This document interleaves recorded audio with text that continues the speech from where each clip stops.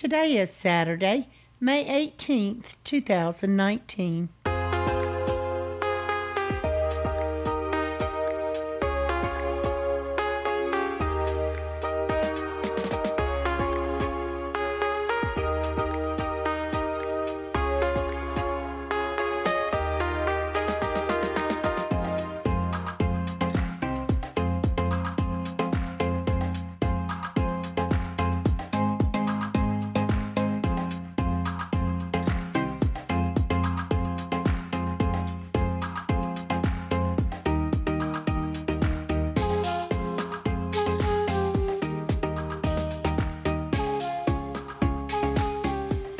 Welcome to the Survivor Fans Podcast. I'm Joanne. And I'm Stacy. And this is the listener feedback show for the finale of Survivor, Edge of Extinction.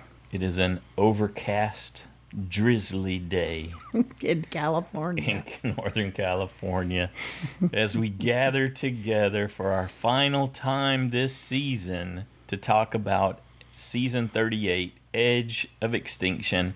Folks have thoughts about the finale. They've got thoughts about the theme and how it affected the overall season. And some people are happy and some people are sad. And some people are both. Yeah. And all of the reactions are good. And we're here to share the whole spectrum today. Because that's how we sign off with the season. That's how we tie our bow on it, is that we get together and we share our experiences and we get to learn from each other in that process. And sometimes you're granted the opportunity to see things through someone else's eyes. Quite frequently. Yeah. And that's the good thing. And that's because we got a rich community here of people who love the show Survivor in all its various forms. Helps me from getting stale. Helps you from getting stale. Yeah. Okay. With my own opinions. I get to see new opinions. Fresh opinions here. Exactly. Yep, every week while the season's running. That's what we love. So we do the recap. We recap the finale. Now we hand it over to you one last time to share your thoughts and analysis and what you're thinking about that new season. Because there's certainly things to be said about that. And we're looking forward to hearing all of them. So pros and cons and in the middle of the whole spectrum. Let's get it started with a call from Pete. Hey, Joanne and Stacy. This is Pete from Boston calling here. I'm back, and what an awesome finale. If only Devins had won, but I love the finale. I'm going to let out a great, big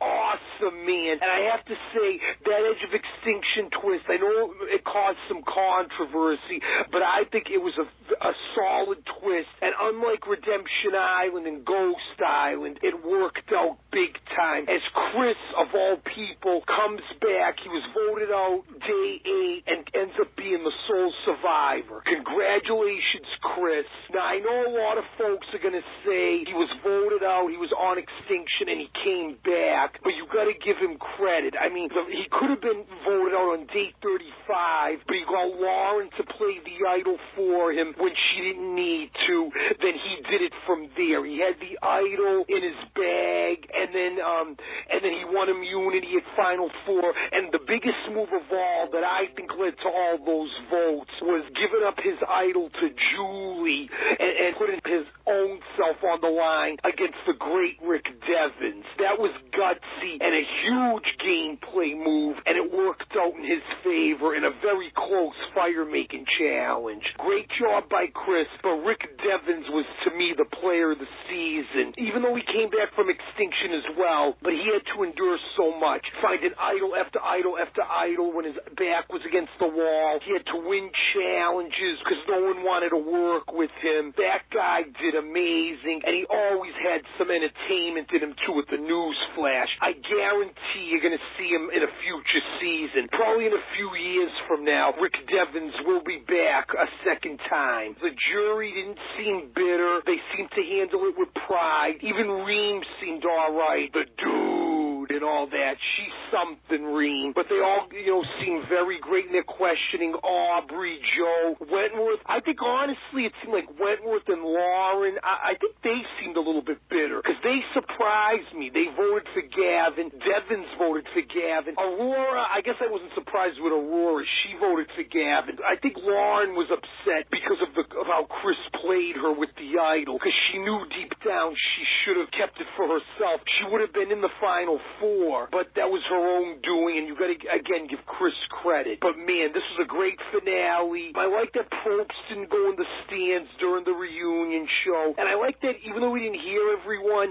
he named, I think, just about all the castaways. I think the only one he might have not named, I thought, was Eric. Even Keith, he mentioned in the beginning how he was one of the ones that quit with Wendy. So it's good he named everyone and kept it short. Next season with all these newbies and with Sandra and Boston Rob returning, that is going to be very intriguing. But it was a great season, guys. I enjoyed it. I'm back from a great Turks and Caicos twist, and I can't wait to see more Survivor in the fall. This is going to be awesome. Take care. Woo!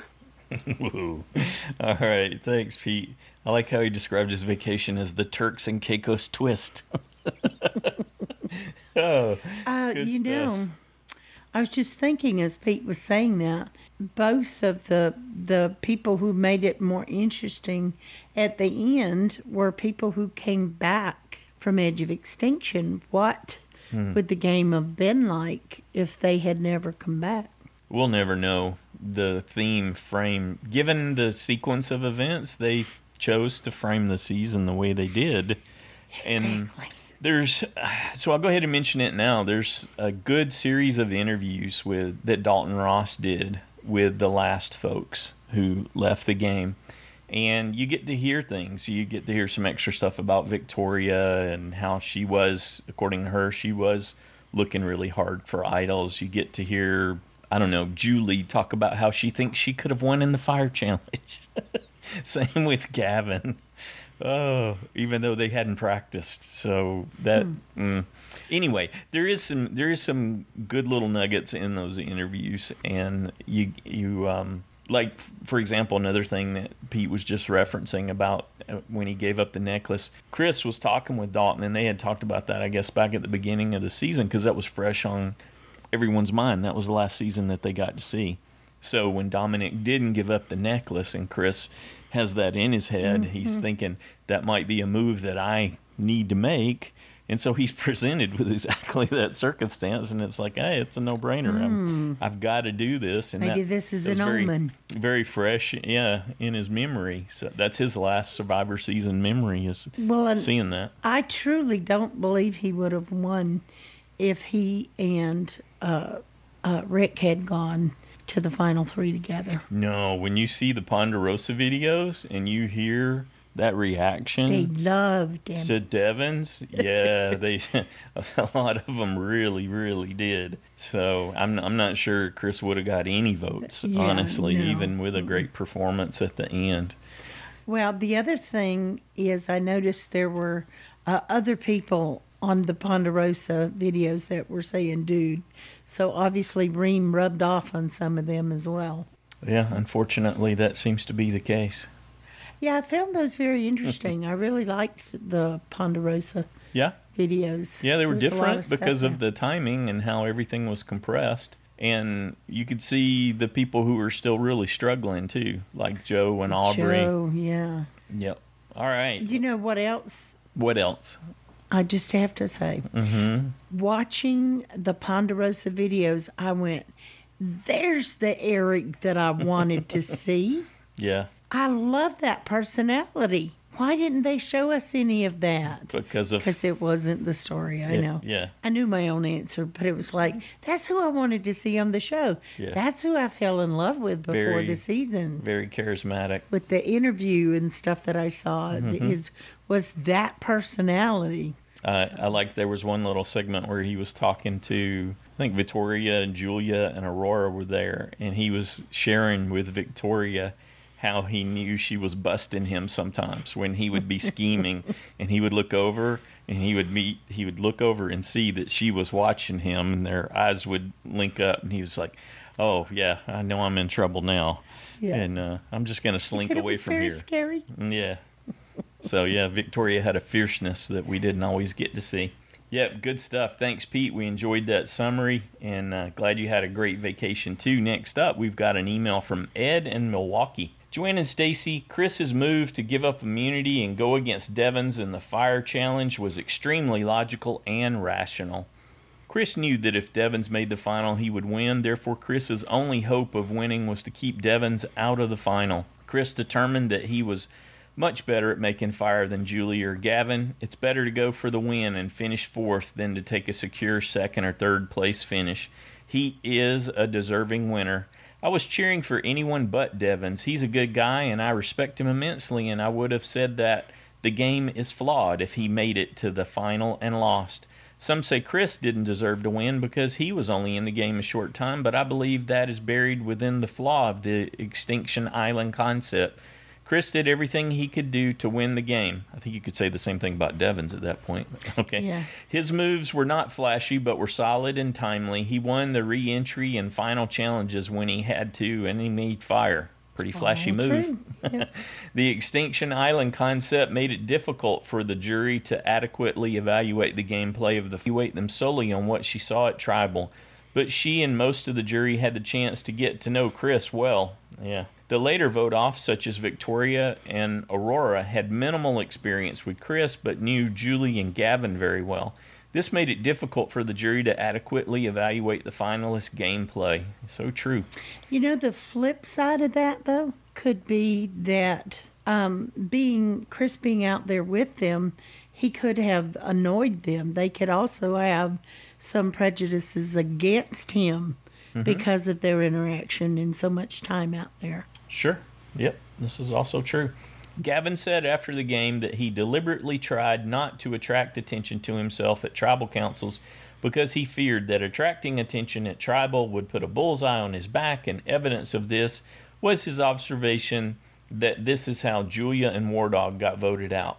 Victoria said they had decided in advance to vote Aurora out of the game, but the jury gave credit to Devins and his idle flash drama, and not to Gavin, Victoria, or Lauren for this move. Needless to say, I'm not a fan of Extinction Island. The only thing that wasn't lame, she provided yeah, you and Ed, not the only ones.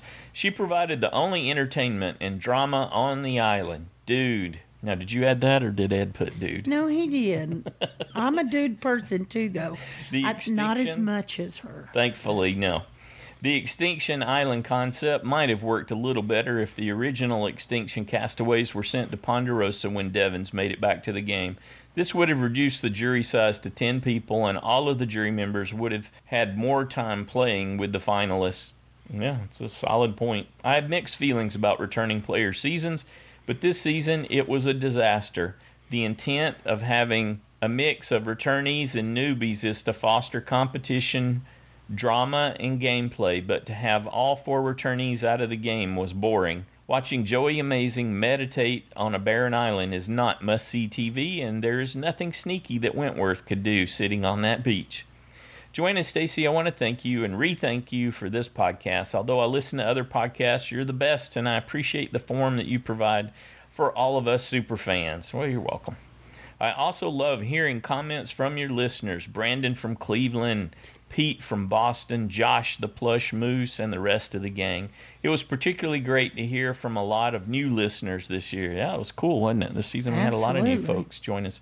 P.S. Joanne, several weeks ago, I caught your vocal rendition of Hang On Slappy. You sing better than you give yourself credit. Don't quit your day job, but you would be a delight at karaoke night. You would also hold your own if you entered the side challenge and lost. Yeah. Karaoke I could do. Side challenge, too stressful. All right. Thanks, Ed. It's great to have you back here for the finale. But thanks anyway, Ed. Good stuff. Yeah, one of the things that was in the interview with, was it Chris? I can't remember exactly who it was. One of the Dalton Ross interviews, they said that, no, it was Chris, because he said that he went to each person on the Edge and said, what would I have to do to get your vote? So he came back into the game with that kind of knowledge. That's like a superpower. Yep. From that perspective. Now, it wasn't altogether easy, and I'll let you read that, because some people said certain things that made it very challenging for him, but he was able to fulfill those. He even returned with a note from Ron for Julie, telling Julie that she should trust Chris. Yeah. Interesting, huh? All right, thanks again, Ed. Next up, we got an email from Sandi in Georgia. Hi, all. Can't say this was my fave ending. I know that was the premise of the season, but it fell short. Maybe if the prize money was less, I don't know. It just seems that Chris got to step away and think about the game and strategize without having to be in the game. I also wonder if the vote was a vote for Chris or a vote against Gavin and Julia. Always a good question to ask. Sorry to be emailing, but I'm in a car with a load of folks. My JSFL this season was just a shot in the dark. I remember thinking, whoever picked Chris to return and win had to be a genius. What happened to Aubrey? She had weeks to practice. Ugh. Yeah. I always wonder when the third place winner realizes they don't have a shot. I remember Tarzan's realization at his final tribal. Poor Julie, she was so proud of her game. She should sell bridges in New York. Gavin looked like he thought he'd win. It was close. Again, a season of Survivor that isn't great, but is better than no season at all. Gonna be a long summer because I can not tolerate Sandra and Boston Bob again. Boston Rob. Oh, yeah, Boston. Okay. I like Boston Bob. Well, That's a way to get a dig in, I think. Yeah. Hey, it's past my nap time. Again, Jeff Probst better be careful and not jump the shark with some ridiculous plot twist. He's skirting the edge. Oh, those statues, though. If there is one positive about the Edge, it kept the first vote outs in the game and in our minds. No first half and second half of the game. I also like that they were suffering and by their own choice. Reen did stay the longest and should be applauded. However, after losing the first challenge and seeing who I would have to compete against as they came to the edge, i.e. Joe, I'd probably have raised that sail. But being on the jury, guess not. Wait a sec. Chances of me ever having to make that decision are slim. Have a great summer. See you in September. Sandi from the road. All right, Sandi, thank you for making time, even from the road, to share your thoughts on this season. Good job. Next up, we got a call from Shea.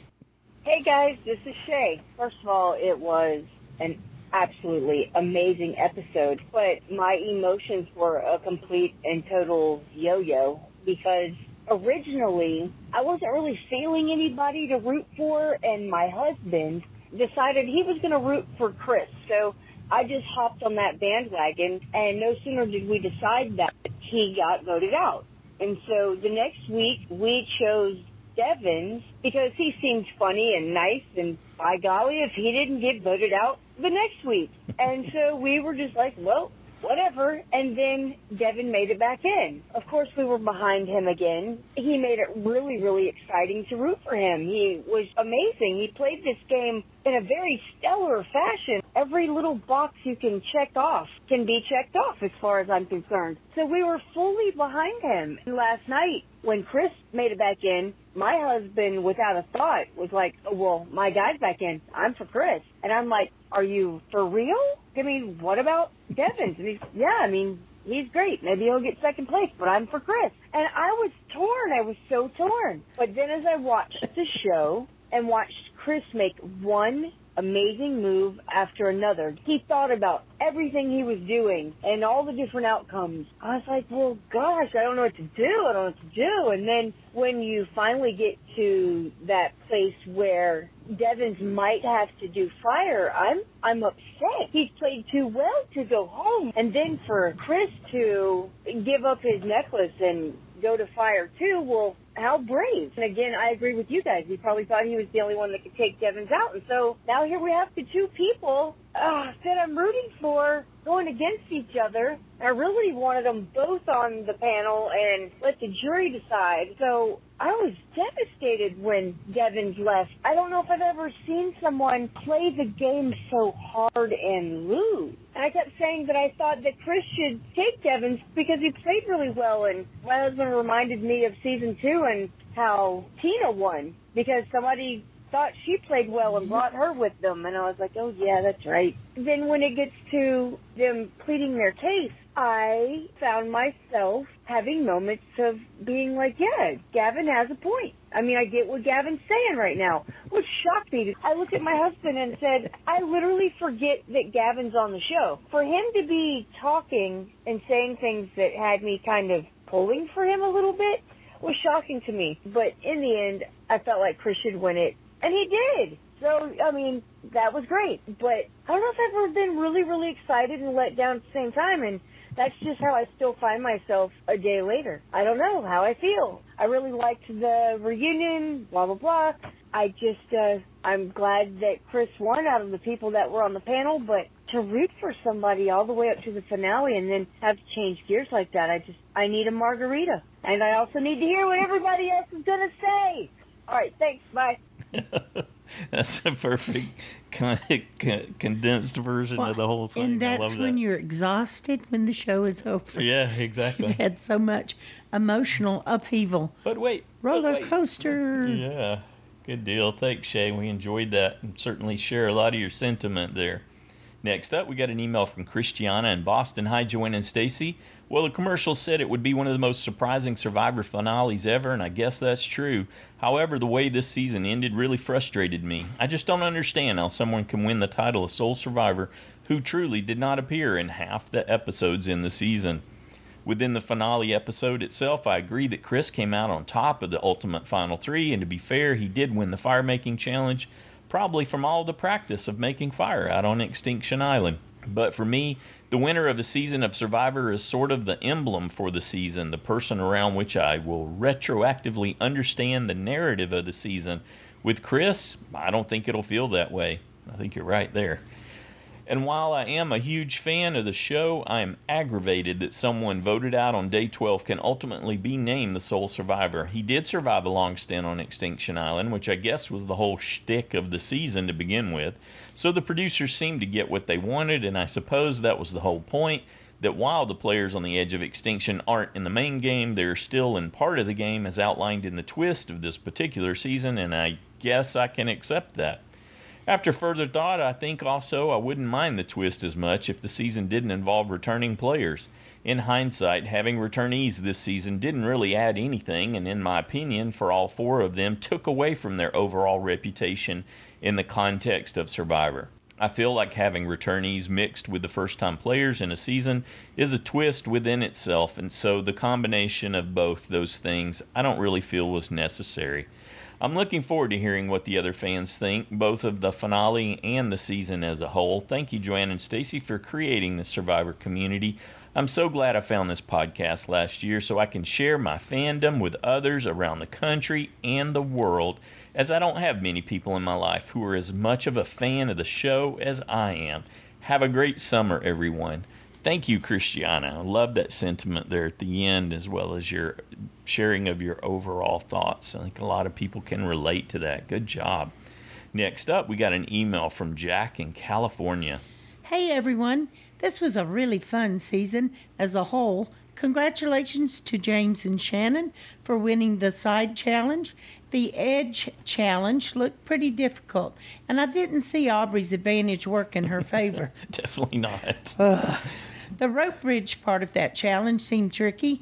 Great job, Chris, for making it back into the game. Ever since Rick came back into the game, he's been working very hard to get where he did. The fake idols that he created were quite impressive, and both Lauren and Julie fell for it. The finale challenges were pretty cool. For the first challenge, I think the reason Chris was helping Julie was because he knew he couldn't win, and they all knew Rick shouldn't continue to build his resume. Gavin seemed to be having a blast at the second challenge, and that seemed to be a pretty easy puzzle to solve. Did it show us how Gavin knew about Rick's idol that he found, or did they just assume he found another? Yeah, they were there. Yeah, they actually saw him. Yeah. For the final challenge of the season, that platform seemed difficult to keep things stable with how wobbly it was. I was not surprised to see Rick at the fire-making challenge. However, I am surprised that Chris took that gamble, or as Stacy would probably say, bold move, after winning immunity for the night. That's not really me. That's Probst. I'm just... Yeah, right. I do feel it was a fitting end to the season, though watching both the Edge returnees battle one last time to make it to Final 3, I have to agree with the jury on Julie's emotions being a bad strategy. I'm happy to see Chris as the winner of the season. I just don't think he worked nearly as hard as Gavin or Julie to make it there. This was a great season overall, though. I hope you all have a great break, and we'll talk to you guys again when Boston Rob and Sandra take over the island of the Idols next season. All right, thanks, Jack. Up next, we have a call from Leila. Hi, this is Leila from Texas. I just wanted to say about the last episode of season 38. I loved the challenges, and I honestly thought Lauren wasn't going to get through the last challenge. And I thought the challenges were amazing and how hard they were and how Chris actually won. I think that was amazing. And I love how Rick got $100,000 even though he didn't win. And he did play an amazing game. And I enjoyed watching him and making the fake idols and watching Lauren getting the idols and actually thinking they were real. So they played 2 fake idols and 2 real idols. So then Rick ended up getting home, and I got really sad because we all wanted him to win the game, or even Gavin. But I'm surprised that Julie made it to the end with Rick, Gavin, and Chris. It was fun to see the challenges where they had different obstacles and the huge puzzle piece, and how Chris was trying to get Julie to take him to the final 3, and how he tricked her with that. I love how Chris went up in a battle against Rick to make fire, and we thought that was going to happen in the beginning, but we weren't too sure about it. But when we saw Rick got that flame in the end, we were getting really happy, but Chris, his fire was already burning the rope, and it was fun to watch it. Bye. Thank you.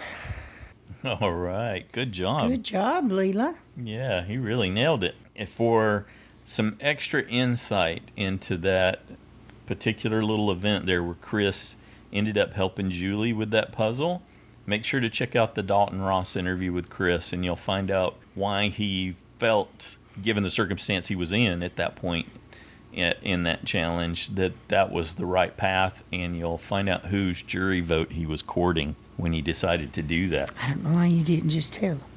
Because it's fun to go read on your own, and there are other things to learn. Okay, up next we got an email from Cameron in North Carolina. Hey, Joanne and Stacy. Unfortunately, I have to email this week instead of call in because I'm on a road trip and currently in Denver. These road trips are a theme in the feedback this week. So not much opportunity to talk, sadly. I was cheering once I saw Chris come back. I thought Joe might win at first, but his edit this season just didn't grace him enough for him to actually be able to win that competition. Hearing that the Edge of Extinction perceived Victoria as a threat alongside Rick struck me as surprising. I felt her edit overall was fairly purple, and Jeff even played on that at the reunion, how under the radar she could be. Ultimately, I can't say I think Lauren and Victoria had amazing games, but props to them for making it far. So we get to what was supposed to be the highlight of the season, Chris challenging Rick himself to making fire. Somewhat gimmicky, but in my eyes, basically the winner of this challenge would guarantee themselves $1 million check. After all, they'd be sitting next to 2 of the purplest goats of the season. Coming into the episode, I told myself if we saw a returnee from the Edge win the game, this season would be ruined. However, with that being said, I can go back to my Week 3 listeners' feedback and hear myself again saying I really hope to see Chris return, and numerous times after that. So seeing him come back, strategize well, quite literally put himself on the edge once more with that fire build, I can safely say that while I'm sad Rick's edit blindsided us, I'm completely satisfied with Chris Underwood as a winner of Survivor. Granted, we probably saw less of Chris than any other Survivor winner in history. I'd compare his gameplay to be like an honest Brian Hedick. Social game was kept high, especially on the Edge of Extinction, and he was just not afraid to put himself out there and be blunt with it. Props to him. I think there's more to that comparison than I would initially recognize, but that they both are salesmen, and so there's something going on there. True. Yep. I was a little surprised Rick Devens wound up being a bitter juror. I can't seem to justify any other reason he voted for Gavin aside simply from bitterness. I wound up with 59 in JSFL. Not that bad. I was contemplating doing the side challenge this season, but I was too afraid I'd actually have to sing because I lost my first time playing in it. But now it looks like it wouldn't have been that way after all. Oh, it's easy to come to that conclusion in hindsight. It's another thing, just like with what Rick was trying to highlight. It's another thing to be in the challenge all through the season, just like it's another thing to be in the game all through the season. Next season on Survivor, but I don't want to discourage you in any way. We would love to have you in the side challenge, Cameron. Next season on Survivor, something new and a way to include returnees without them actually returning, so I can dig it under one condition. Boston, Rob, and Sandra are at no point to be allowed to enter the game as normal players. That would be preposterous, and I think it's safe to say we all, as Survivor fans, are more than full with seeing them playing the game. Well, you'd be surprised. Tons of people would love to see him back in. We always suspected CBS idolized Sandra and Rob, so I guess with season 39, they're just full-on embracing it now. I like that.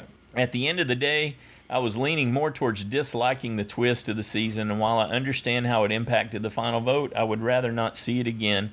Even as a kid, I wasn't a fan of Redemption Island every time it came around, so this took that to a whole other step. This season falls in the upper half of seasons with me, but not the top. People were definitely playing the game this season, so the only major complaint I had was with the twist. Here's to hoping for a good season 39 as well. I like that positivity. Also, rest in peace, Ashley from Survivor China. Very sad to see you go at just 39 years. Man, those wrestlers, that's really rough. That they're just not taken care of well at all, and that was sad. Yeah, that's all, folks. Have a great summer, and I will see you all at the 39th season. This is Cameron from North Carolina, signing off. Good job, Cameron. Thanks for that. Next up, we've got an email from Doreese in California. Hi, Joanne and Stacy. Well, I'm finally chiming in at the very end of the season. After being a faithful Survivor fan since the middle of season 1, I'm starting to lose interest. Uh-oh. This season did nothing for me, and I actually turned off the TV after the second hour. I listened to the podcast so I know who won, but this season was a dud, and I'm rolling my eyes over the next season's advisor concept.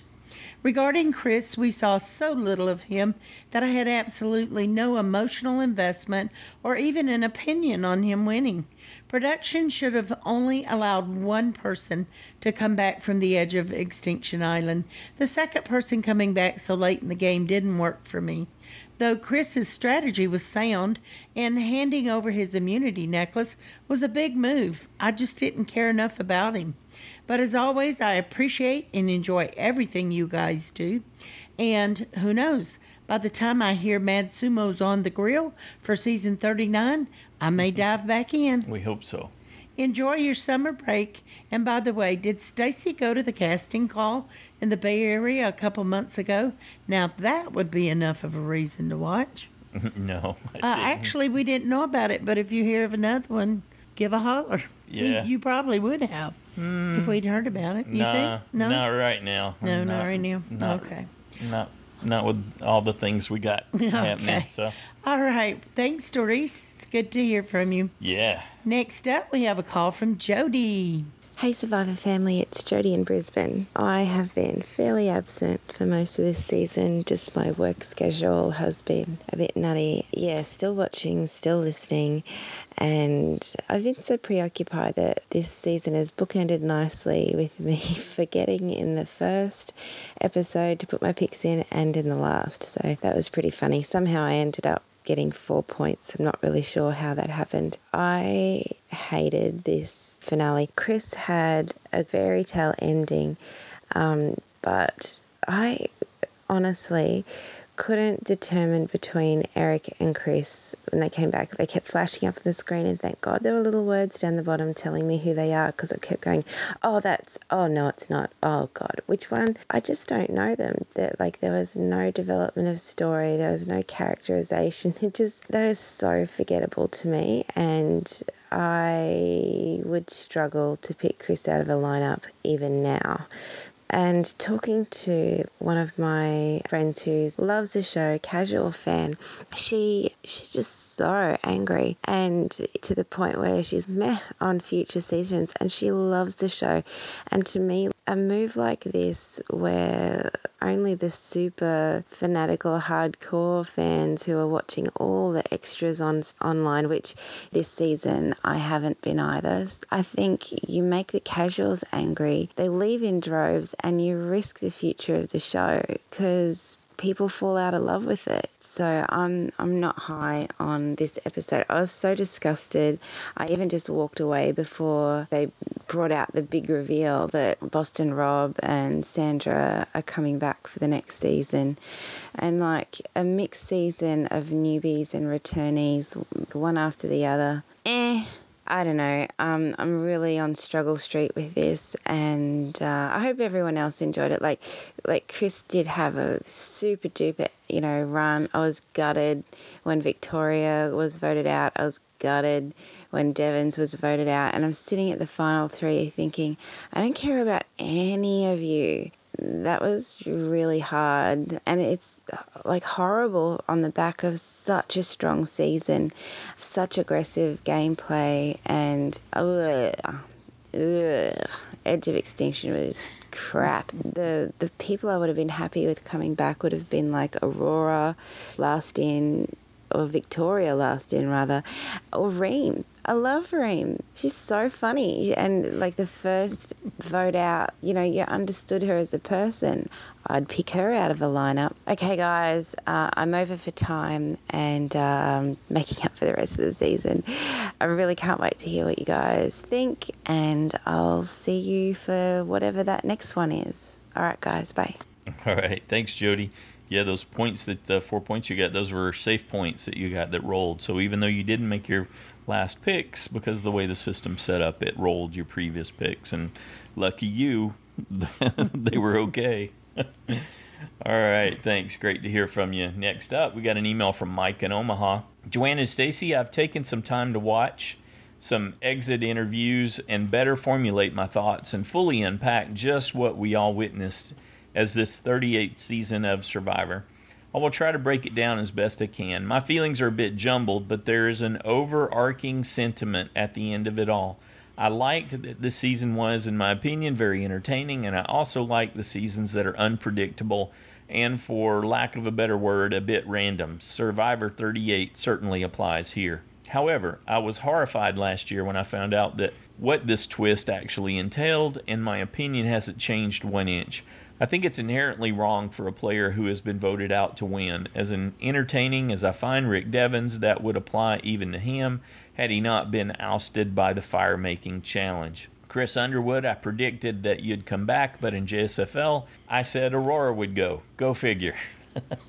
A lot of people fall prey to that. Said Aurora would. Chris played as good of a game as he could have, given what happened to him. He shouldn't win, in my opinion, because he had been voted out. But he had the foresight to keep playing the game, even on the edge. Exit interviews from others explained as much. Good for him recognizing that, and good on him for knowing he needed that fire build to pad his final speech at the end. But the Edge of Extinction was not as hard as being in the game. Several players said so in exit interviews. So for this reason, more than any other, makes me think Chris is an extremely, extremely fortunate individual. He wins on a technicality that's absolutely, to me, the only way to see it. He got to let the game go, swoop in at the finals, and win the million. That's aggressively unfair, CBS and Probst. Okay, but there's nothing fair about Survivor, even though I think a lot of people agree with that. It is true. I wound up liking this cast, especially Rick, Lauren, Gavin, and Victoria, and I would love to see any of them return. I also feel more secure in how I interpret the edit than ever, as I suspected the winner wasn't coming from that ,6. I've appreciated listening to this podcast greatly. I have only one thought left. At the final tribal, War Dog said that the theme wasn't on trial, the players were. But after this travesty of an ending, again, though I like Rick a lot more than Chris, this would still apply if Rick Devens were to have won. Shouldn't the theme be on trial? It's just crazy shenanigans for shenanigans' sake. I hate it. Here's hoping CBS never revisits this awful twist. Let the Edge go extinct. Oh, I love that. I'm 100% on board with you there, Mike. Good job. Great to have you with us this season, too. Next up, we got an email from Kaleb in Texas. Hello, Joanne and Stacy and all the amazing Survivor fans. Wow, what a great and unexpected finale. The fact that Chris won goes to show how wacky this whole episode was. It may have been wacky, but it was still great TV. On the Chris note, I'm happy he got into the game, but it was weird for the comma people who didn't know him at all. It was also kind of funny to think how Chris did more to build his resume in 6 days while he was in the game, and he did more than Gavin and Julie. Yeah. Devens was great in the finale. I'm bummed he didn't win, but it's not the end of the world. He went as far as he could, and he could do nothing about it. I watched the Ponderosa videos, and they showed how much everyone cared for each other out this season, and I really appreciated that. Everyone played hard, and I hope we get to see that next season. Speaking of which, the next season sounds pretty good, theme-wise. We will have to wait and see if we have another good cast, but I can't wait already. Anywho, I would like to thank you, Joanne and Stacy, for putting the work and effort into this podcast. I would also like to thank all the Survivor fans who send feedback into the podcast as well. I hope everyone has a great summer, and I'll be back next season. Bye. All right, thanks, Kaleb. Up next, we have a call from Krystal. Hi, Joanne and Stacy. This is Krystal from Pasadena. I first want to start out by saying that overall, I really did love this season of Survivor, and it has a lot of moments for me that I will remember and that I will be happy to remember, but unfortunately, the finale was not one of them. I was really bummed out and disappointed, and I'm not sure if it's because Joe didn't earn his way back or because Devens didn't win, or it could be both, actually. I'm sure it probably is both. And I was really disappointed. Not to say that Chris didn't deserve it. I think that he made the most out of his time there. Definitely more than Gavin and Julie. I think that he had very few days and a lot of great epic moves. Very smart. And so I do think that he was deserving to win based on the players that were left. But overall, I just didn't feel a connection with him. I feel like usually I want to jump out of my seat for joy and be so excited for the winner, but I didn't really feel a connection to his journey. I got, a few clips of him sitting on a rock. And by the way, Joanne, I did think of you when he made his way back in, because I feel like you called it because of his big cinematic picture of him sitting on the rock reading his letters. Other than that clip and then his few great game moves, I didn't really feel a connection to him enough to be overjoyed that he won. So I feel like that was kind of a miss for me. But again, very deserving. I do feel like he had some great moves there towards the end. One of the other things that kind of stood out to me was how annoyed I was by Julie in the finale. I'm not sure if I had just had enough with her all season long, and this was kind of the breaking point, or if the finale she was just extra obnoxious. But I really didn't appreciate how she clapped when Rick Devens lost the fire making challenge, as if that was her big moment and door of opportunity to win. I thought that no matter what, she was gonna be in third, taken as a GOAT, regardless of who won. So I thought her clapping was kind of ridiculous, and her trying to say that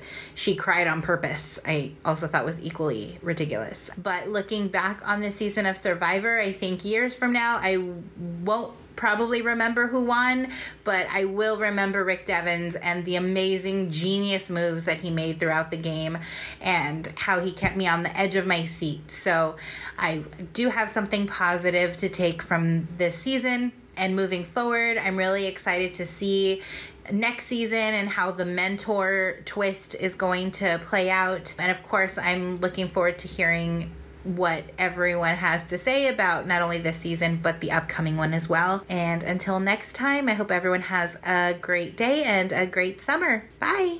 All right. Thanks, Krystal. Good job. That was a good point. I hadn't really thought about that. Which one? What Krystal talking about how Julie clapped and was so excited when Rick lost and Chris won.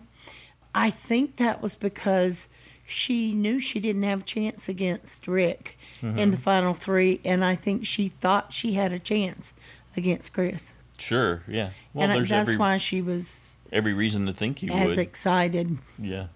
Plus, her perception of the game didn't really match with what we were given of the game. Yeah, what we were shown, yeah. Yeah, so it's not surprising, I guess, in that sense. But yeah, there's definitely, even though she was all about the morally wrong and making sure that Chris got fed, yeah, there's a mean side to Julie for sure. Yeah. She delighted in going after Devens. Side? Yeah, she delighted in going after Devens multiple times. So celebrating his demise in the game I don't see that as mean. I just see that as promoting her game. Mm-hmm. I don't really see that as mean. It's another way to perceive it, I guess. Okay. Thanks again, Krystal. I like my way. Yeah, you usually do, don't you? Thanks again, Krystal. Next up, we got an email from Michelle in Australia. Hello, everyone. I thought I would start my feedback with something positive and say how much I've enjoyed listening to the podcast this season. It has been wonderful, and you both do an amazing job. Thank you, Michelle. Yeah, we get a lot of help from the superfans. That said, the best way to describe how I feel about the finale is conflicted. There is no doubt that Chris outplayed everyone else in the last 3 days of the game. But who is Chris again? He left the game so early that I was not invested in him at all. I hardly know anything about him, except that he wanted to play the perfect game. I also don't like that he was given an idol. The problem with this season was Extinction Island and bringing someone back so late. At least with Devens, there was time for people to get behind him. After the finale, I was thinking I was probably the only one thinking that. It was all a bit lame, but after reading Dalton Ross's column, it seems there are others that feel the same as I do. I hope Extinction Island never comes back, or at least limit it to one returnee at the merge. And for goodness sake, can we have less idols? How about not replanning idols past Final 6 or 7? I'm yearning for the days where you had to rely on social strategy and manipulation to get yourself to the end. I'm interested to hear what other people think about another season with returnees. Personally, I would have liked a break before seeing more past players. Cheers. Thanks, Michelle. I'm with you 100%. Not a big fan of the returnees thing. It should be a unique treat that's very infrequent as far as I'm concerned.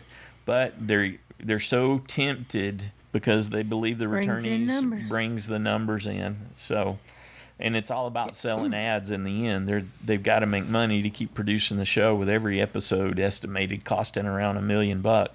That's they got to have eyes on, and they've got to be able to sell those ads so that we can get more of the show we love. So it's a interesting balance, isn't it? And if you didn't think that this wasn't all about and designed to bring back one of the returnees, just imagine that it was Joe that came back instead of Chris, because that's really what this was all designed for. And think about how you would have felt about things differently. Even though you didn't get to see him play a lot of the game, you know Joe.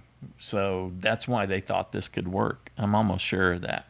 Thanks again, Michelle. Next up, we got an email from Justin in Oregon. Hi, Joanne and Stacy. Thank you so much for hosting this forum. I've been listening for years and I appreciate hearing your takes on Survivor.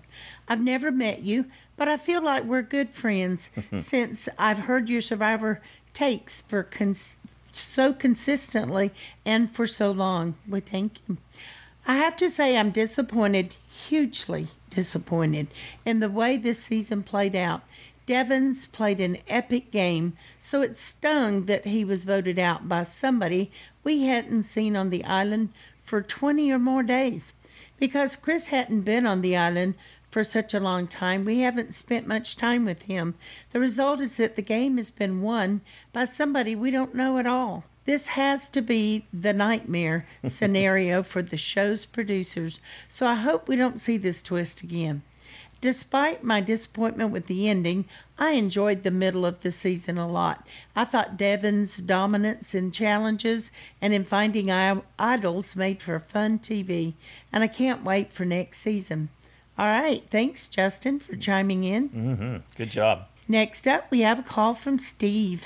Hi, guys. I'm Steve from Philadelphia. I just started listening to your podcast recently, and since I got a new job and I have a lot of downtime where I can actually listen to other podcasts, so I started listening to yours, and I'm actually probably one of the few people that might enjoy Chris as a winner. I'm not a fan of players like Rick and Ben who constantly just find idols and make their way to the end of the game without any real strategy. And I know in the purest of me, as someone who's watched Survivor for every season, I like to think that I wouldn't have wanted Chris to win, but compared to Gavin and Julie, I just thought what he did in the last 3 days of the game was better than anything that they put together. And for Rick to go out at fourth via Chris's hands, I think was just the best thing Chris could have done to prove himself to the jury. So I know a lot of people are going to be upset that Rick lost, but I blame that more on the editing of the show. They could have showed more of, maybe not more of Edge of Extinction, but some way, I guess that they would have had to show a little more of Chris there and just other players there. Because all we were getting was the Rick Devens edit, and that's probably why a lot of people are going to be disappointed, but I feel like we've gotten to see more of the other players. Maybe that wouldn't have been the case. So I guess I'll see you guys next season. Take care. All right. Great to have you here, Steve. And because we can't get enough Steve, we've got another Steve. That's right. So, Steve from Wisconsin. Chris's move blew me away, but in the end, I believe it was the fire challenge that really determined the ultimate winner of the game. Chris wins, impresses the jury, and gets a vote.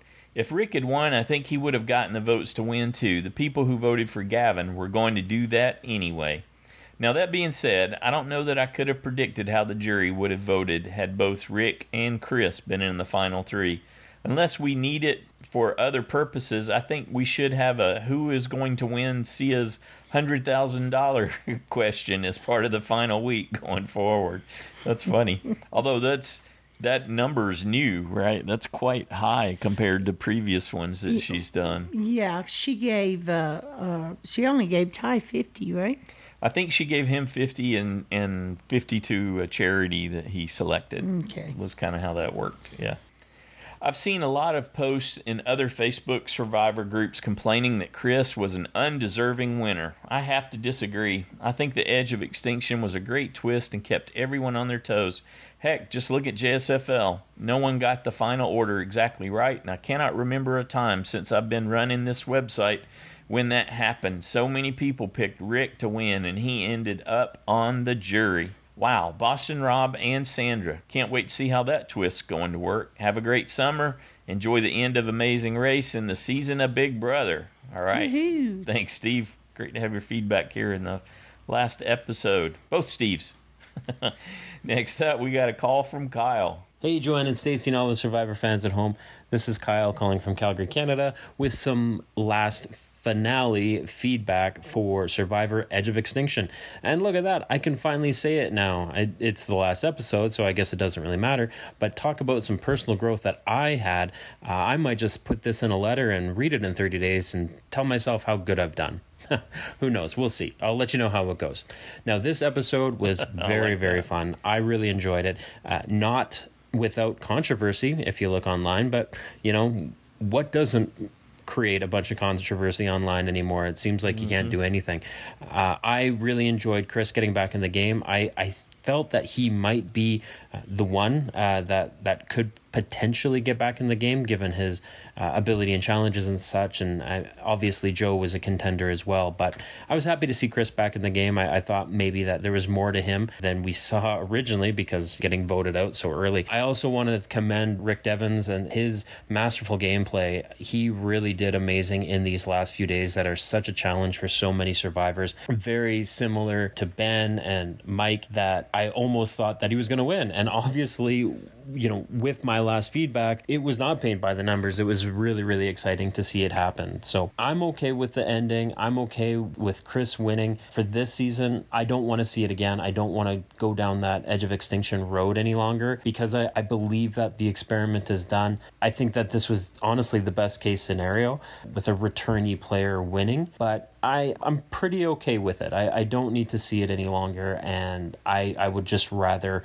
a different gimmick would come up to satisfy the traditional sense of Survivor. Overall, the rest of the finale was fine. There was nothing really that special or crazy to me. I do want to say that the Sia payday is really funny. I didn't watch the finale until later today, so I read about that online. I mean, I guess good for him. He got some money. It's a consolidation prize. It's sort of interesting. I'm not really sure. For next season, I'm not sure what to say. I think the heads are hilarious.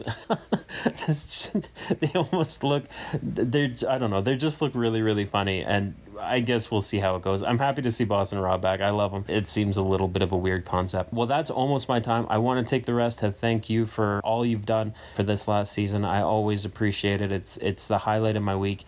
As with Survivor, I want to say thank you to all the listeners that provide their feedback and give me something to listen to while I'm folding laundry on a Sunday. So that's much appreciated. And I guess until next week, I want everyone to have a great summer. Throw on your sunscreen and get out there to the beach. I don't know. Is that what? Maybe you don't even do that. Anyway, thanks again, and we will talk to you in the fall. All right. Bye.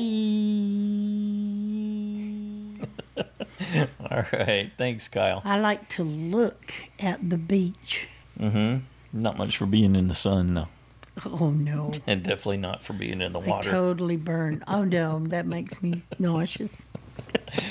Unless it's a pool. I could be in the pool. Yep. Give her a noodle and preferably indoors. She's good to go. I need my noodle. Uh-huh. I can't snorkel anymore. The waves just make me nauseous. Uh-huh. Okay.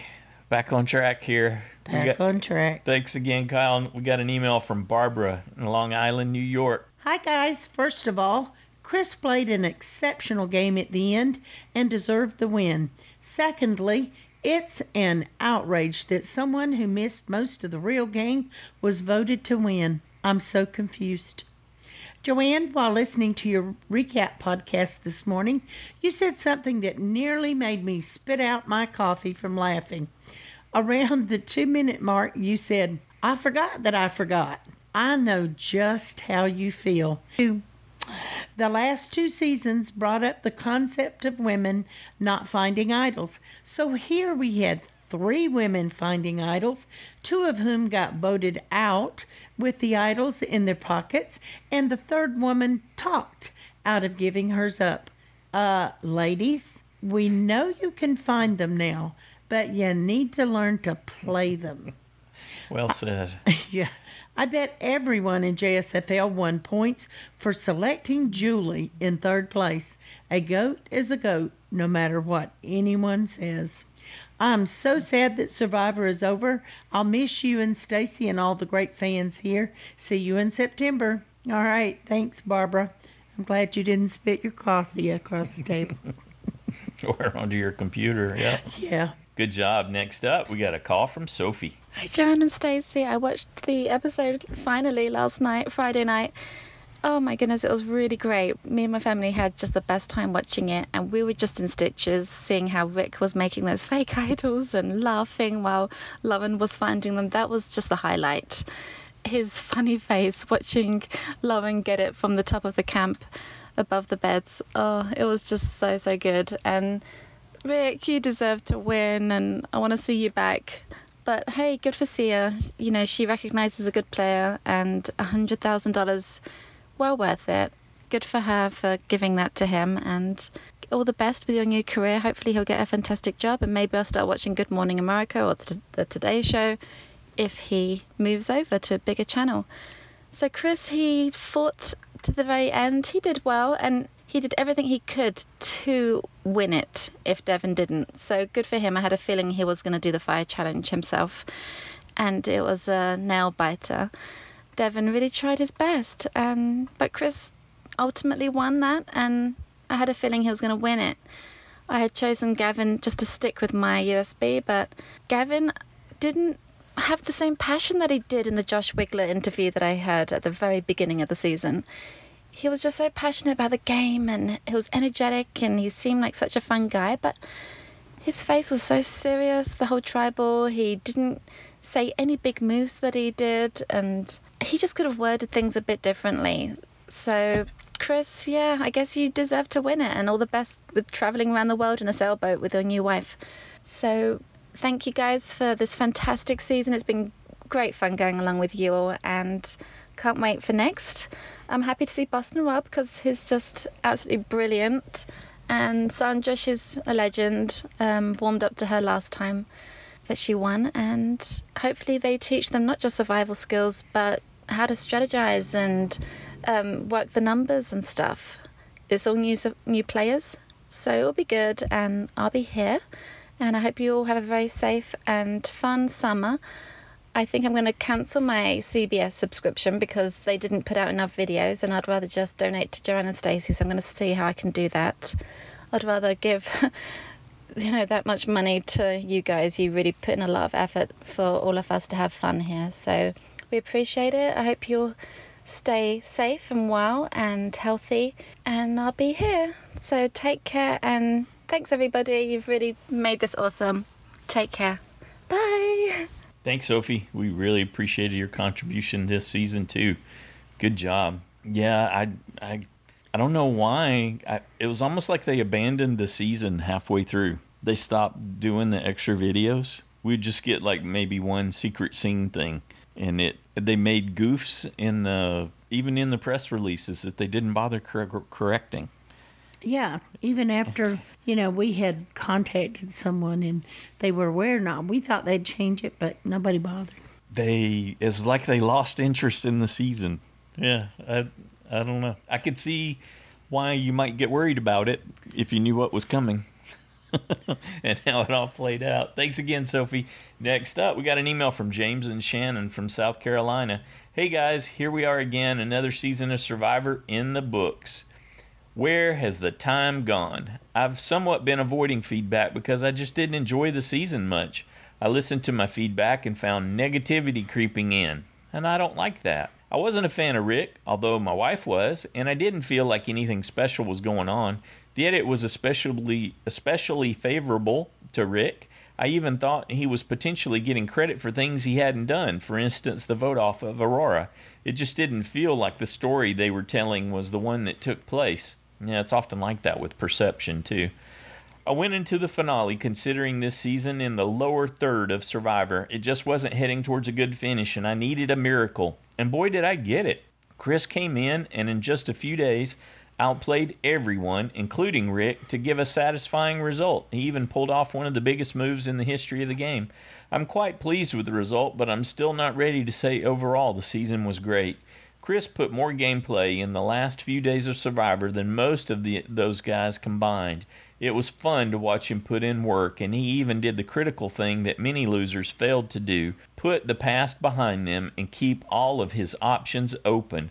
He used Rick as a tool where it would have been very easy to distance himself from the guy and hope the others would choose to go after Rick over him. At the same time, he was also forming relationships with the misfits and using that to get forward. Sure, it was a perfect storm of fiascos that brought him through, and that was fun to watch. He was living on the edge of extinction, came in like a wrecking ball, and in the end stood alone, saying, "I'm a survivor."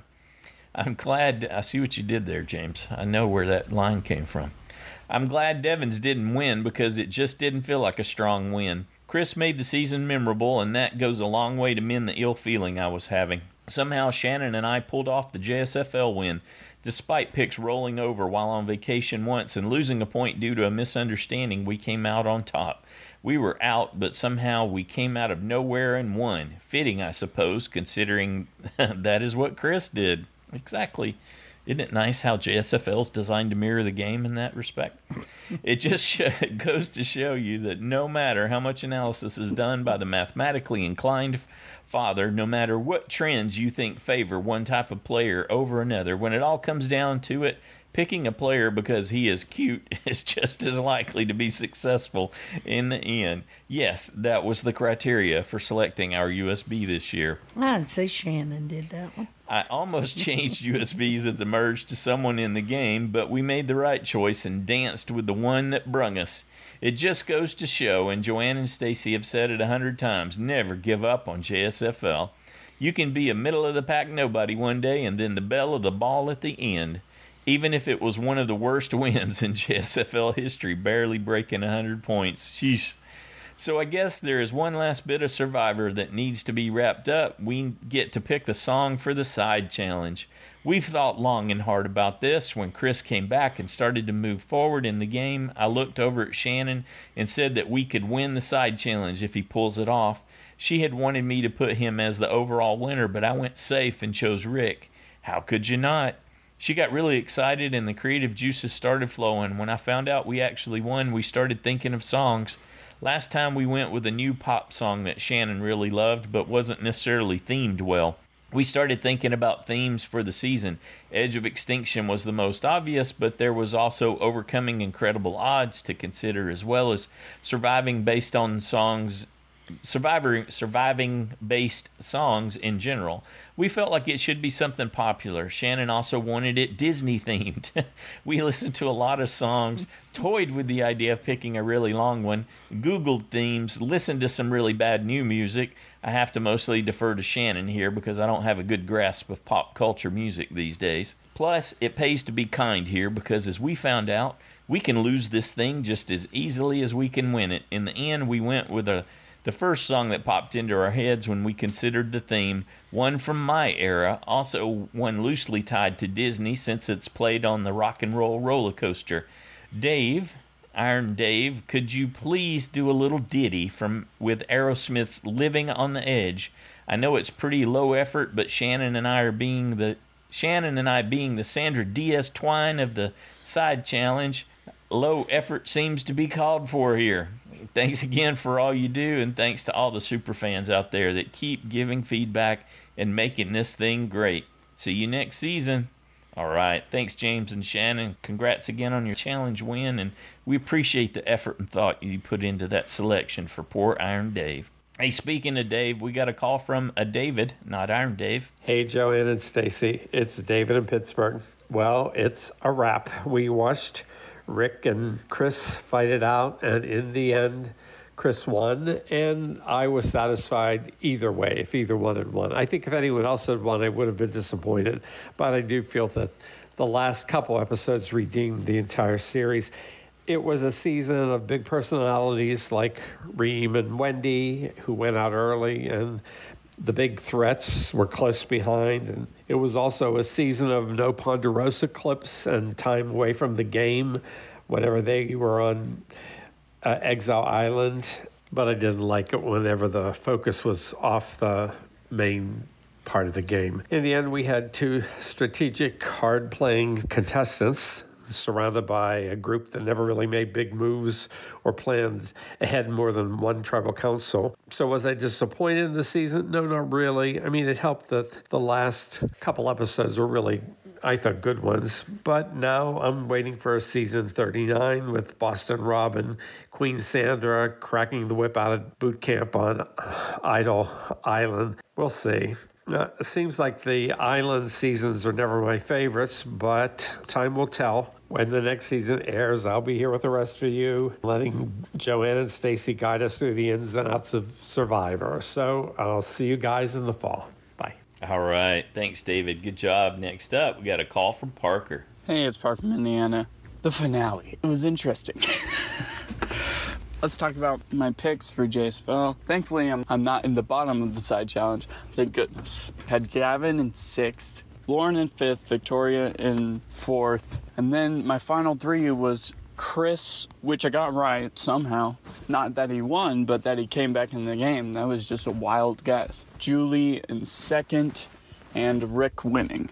It was a very hard to predict finale. The 2 people that guessed Chris was winning. I don't know how they got that, but yeah, it was insane. I'm happy for Chris because, he came back into the game and then has nothing to lose, and he just fights so hard and he wins. So we should be happy for him because of that. But on the other hand, he was only in the actual game for 12 days. And it's just so jarring that the winner won the game without playing the actual game of Survivor for very long. He fought really hard. He took control at that finale. Rick and him basically dominated that whole finale. Wow. When he gave up the necklace, which, I wanted to be the first to do that, to give away the necklace and then make the fire against the person. And that's a move where either it's going to work and he's going to go down as what a cool, risky move, or it's going to backfire, he's going to lose, and everybody's going to be like, dumbest player in Survivor history, am I right? That's that kind of move. When Chris made it, I lost my mind, and he beat Rick, and I was so sad. Oh man, I was like, the fire making challenge, it fixes the pain of the 4th placer. The 4th placer, it's usually always like someone who's shined all season and just you're rooting for, but then they get voted off right at the end. Like Malcolm and David, Wentworth and Cambodia. Even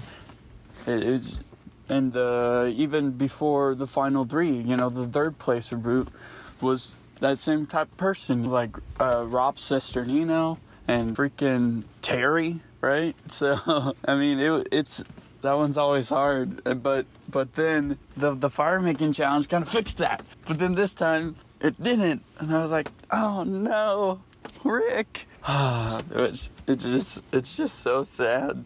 You know what? I think we're gonna see Rick again. Not soon, though. Don't make it soon. Breathing room. Don't bring back returning players every 5 seconds. Pace yourself, Survivor. Pace yourself. Stop with the bringing people back, especially next season. Wow, has to be the dumbest idea for a season I've heard. You gotta do yourself a favor. If you're upset about how this ended, if you're upset about next season, just screenshot War Dog's facial hair and you'll be happy.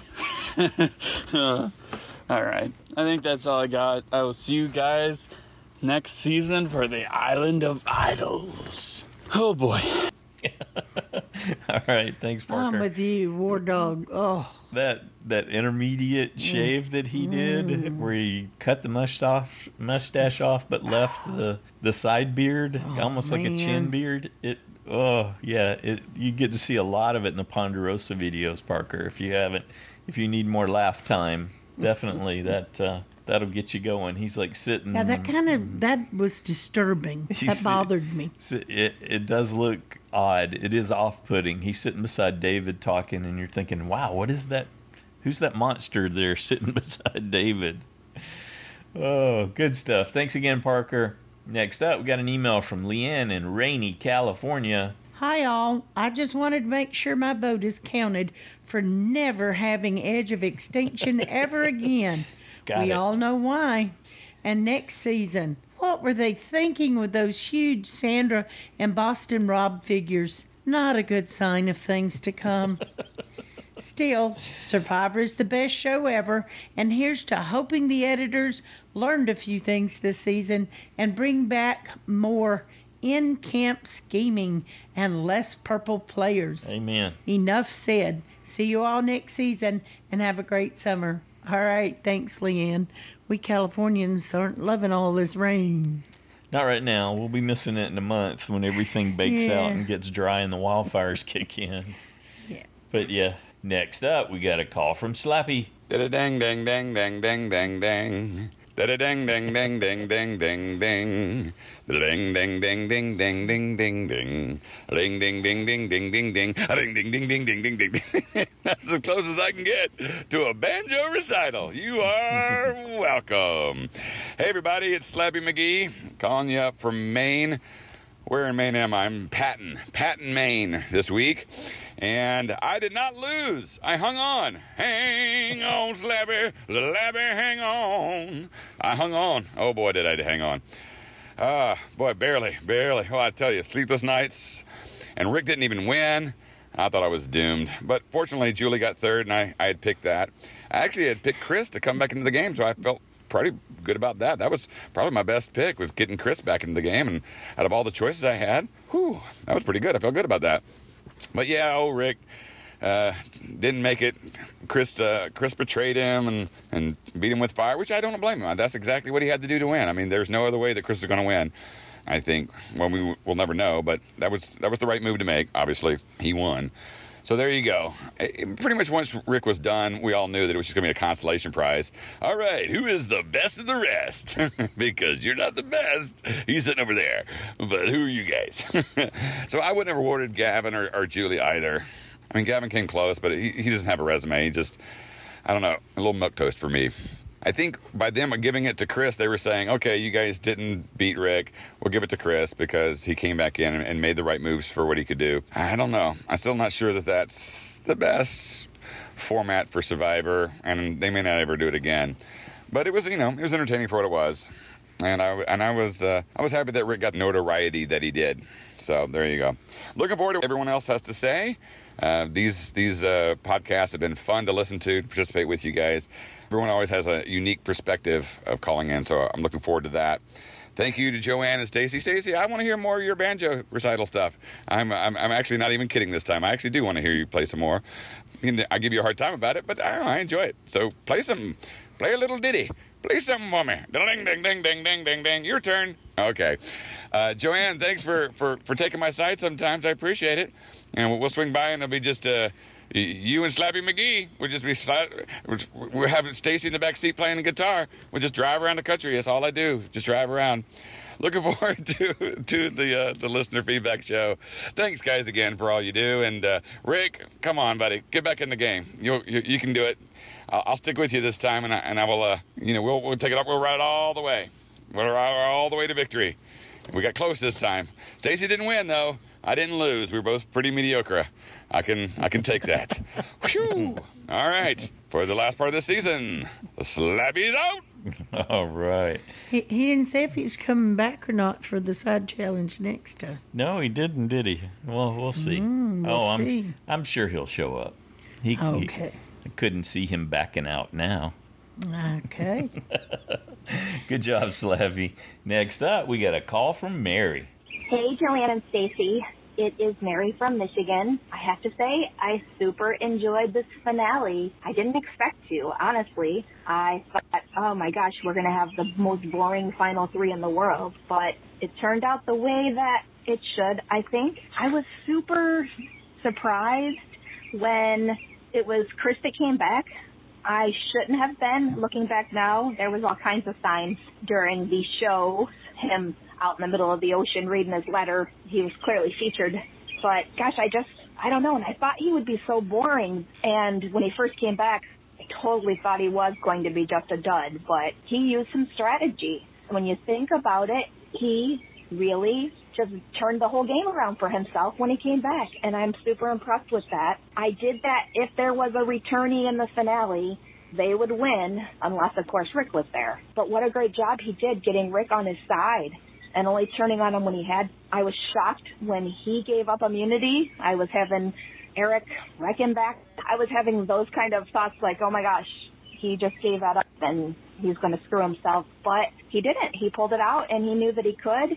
And he'd watched Ghost Island, and he knew that was the trick to get the jury on his side, I think. So he did it, and Rick got what he deserved. I mean, he got fourth place, he got the SIA money, and everyone knows he's a star. So good for him. I love the fake idols, which I got to tell you, I usually don't. I usually don't like when people that, and good. It wasn't like vicious, like he needed to do it to get what happened to happen. So good on him. I knew if Julie got to the end, she would be a no-vote finalist. I was surprised to see that happen and was kind of glad. And gosh, I hope she's never back again. Gavin, boring. I can't believe that he even got 4 votes. I mean, Rick was just bitter because Chris turned on him, but what did he expect? And shocking that Victoria did it for Gavin. She continued her flipping and flopping all the way through the finale, and she got what she deserved to. Lauren, oh my gosh, giving that idol to Chris or playing it for him. What was she thinking? I couldn't believe it. I was super shocked, and it made no sense because it didn't get Rick out. So what was she thinking? I knew that he would get that idol. I can't believe Rick didn't keep his half. It was wild. I will say that. It was wild.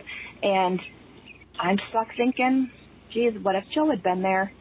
He might have won.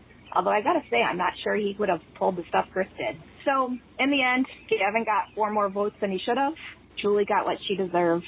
And I was glad to see Victoria go out first in that finale. I wish that Aurora or Joe had come back, but I'm still happy with what happened. Good for Chris. And what a great recap, you guys. It was awesome. It was a great season after all. I am not digging the theme of the next season. I can't believe those giant statues. I was actually laughing. So we'll see. All right. Until next time, have a great summer.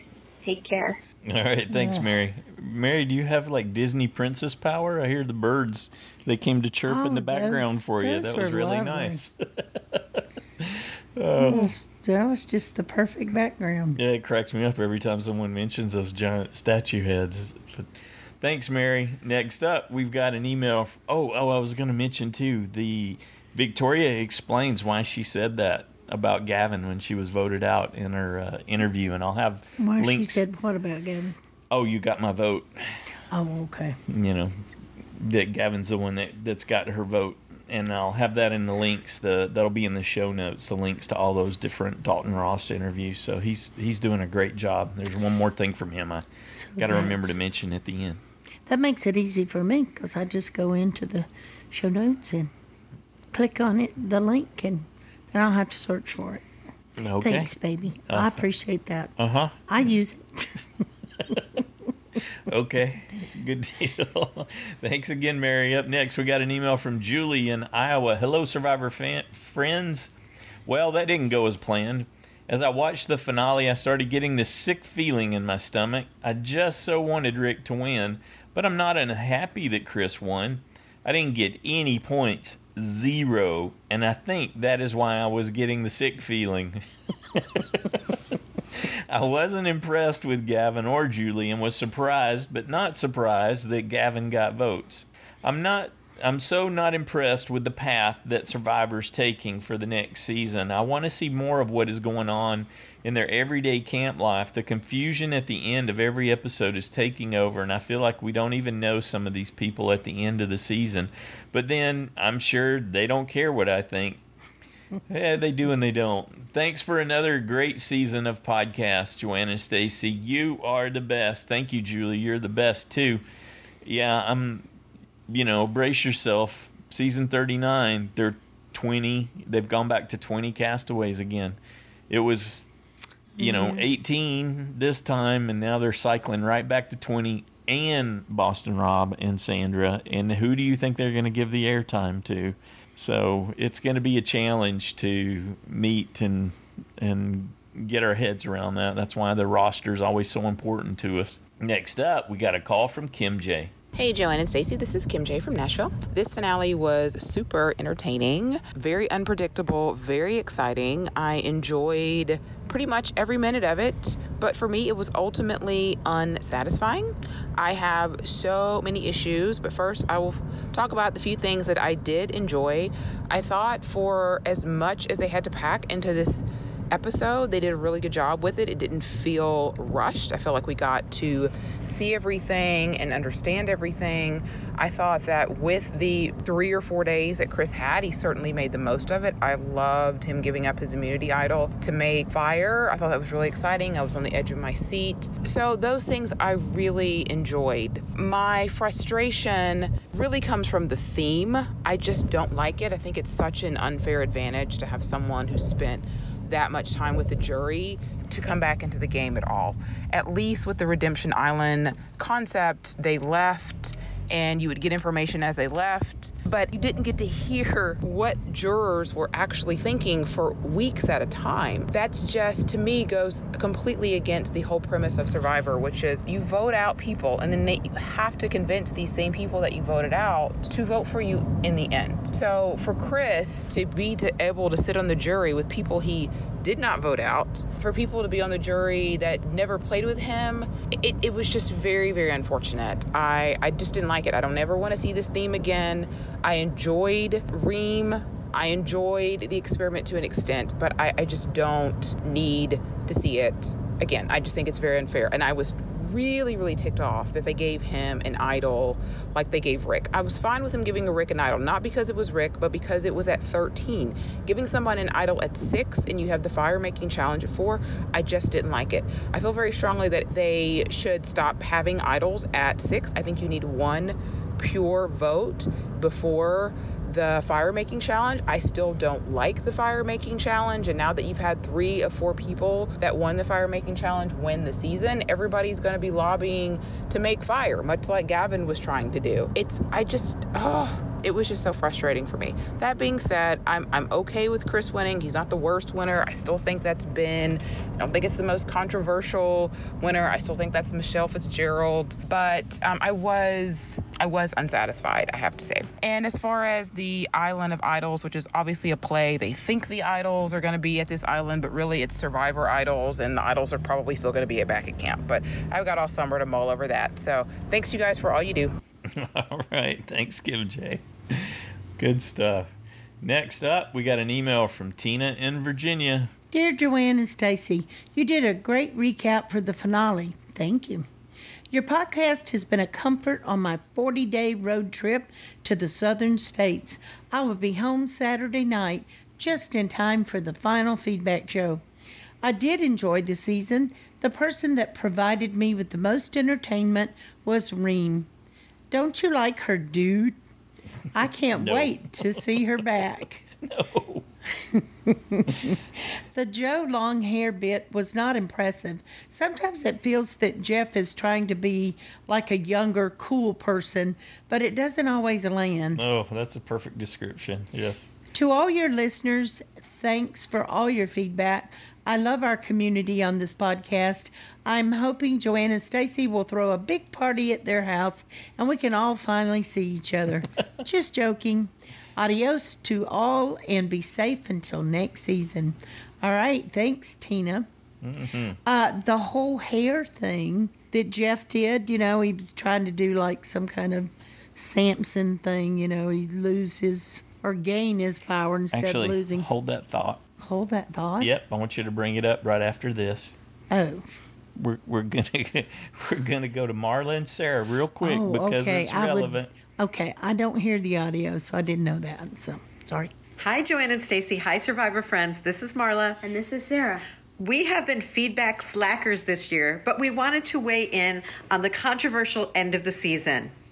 No, I'm not talking about the ending. I'm talking about something else. Joe cutting his hair. Joe cutting his hair has been causing great sadness in our house.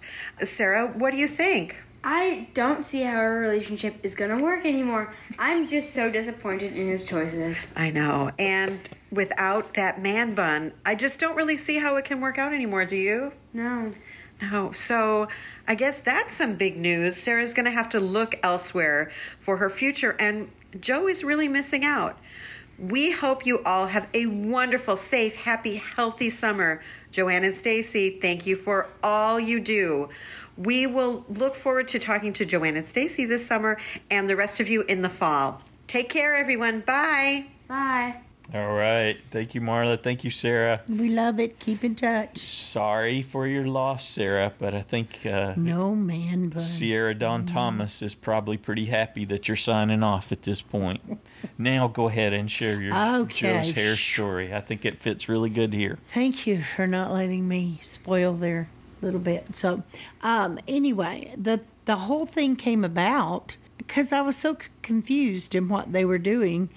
But it seems so fumbled, yeah. But and it was. Like Tina was talking. It was fumbled. Yeah. But what came of it was Joe actually cutting his hair right after the finale. This was not planned. Sia saw what he and Jeff were saying, sent a text to Joe and said, "Hey, if you will cut your hair and donate it to charity for, children with cancer and to a charity that makes wigs for these children," she said, "I'll give you 15 grand. So Joe negotiates back and says, "Okay, the only reason I'd cut my hair was for charity." And he said, "I will do that if you will agree to give the $15,000 to charity as well." Oh, what do you think, Sarah? Worth another look? Sarah, come on. So anyway, I thought, oh, that was so sweet. So they set it up by the end of the show, by the end of the finale. Somebody came in and cut Joe's hair. Sierra was there to support him. Mm-hmm. And then they did an interview with him.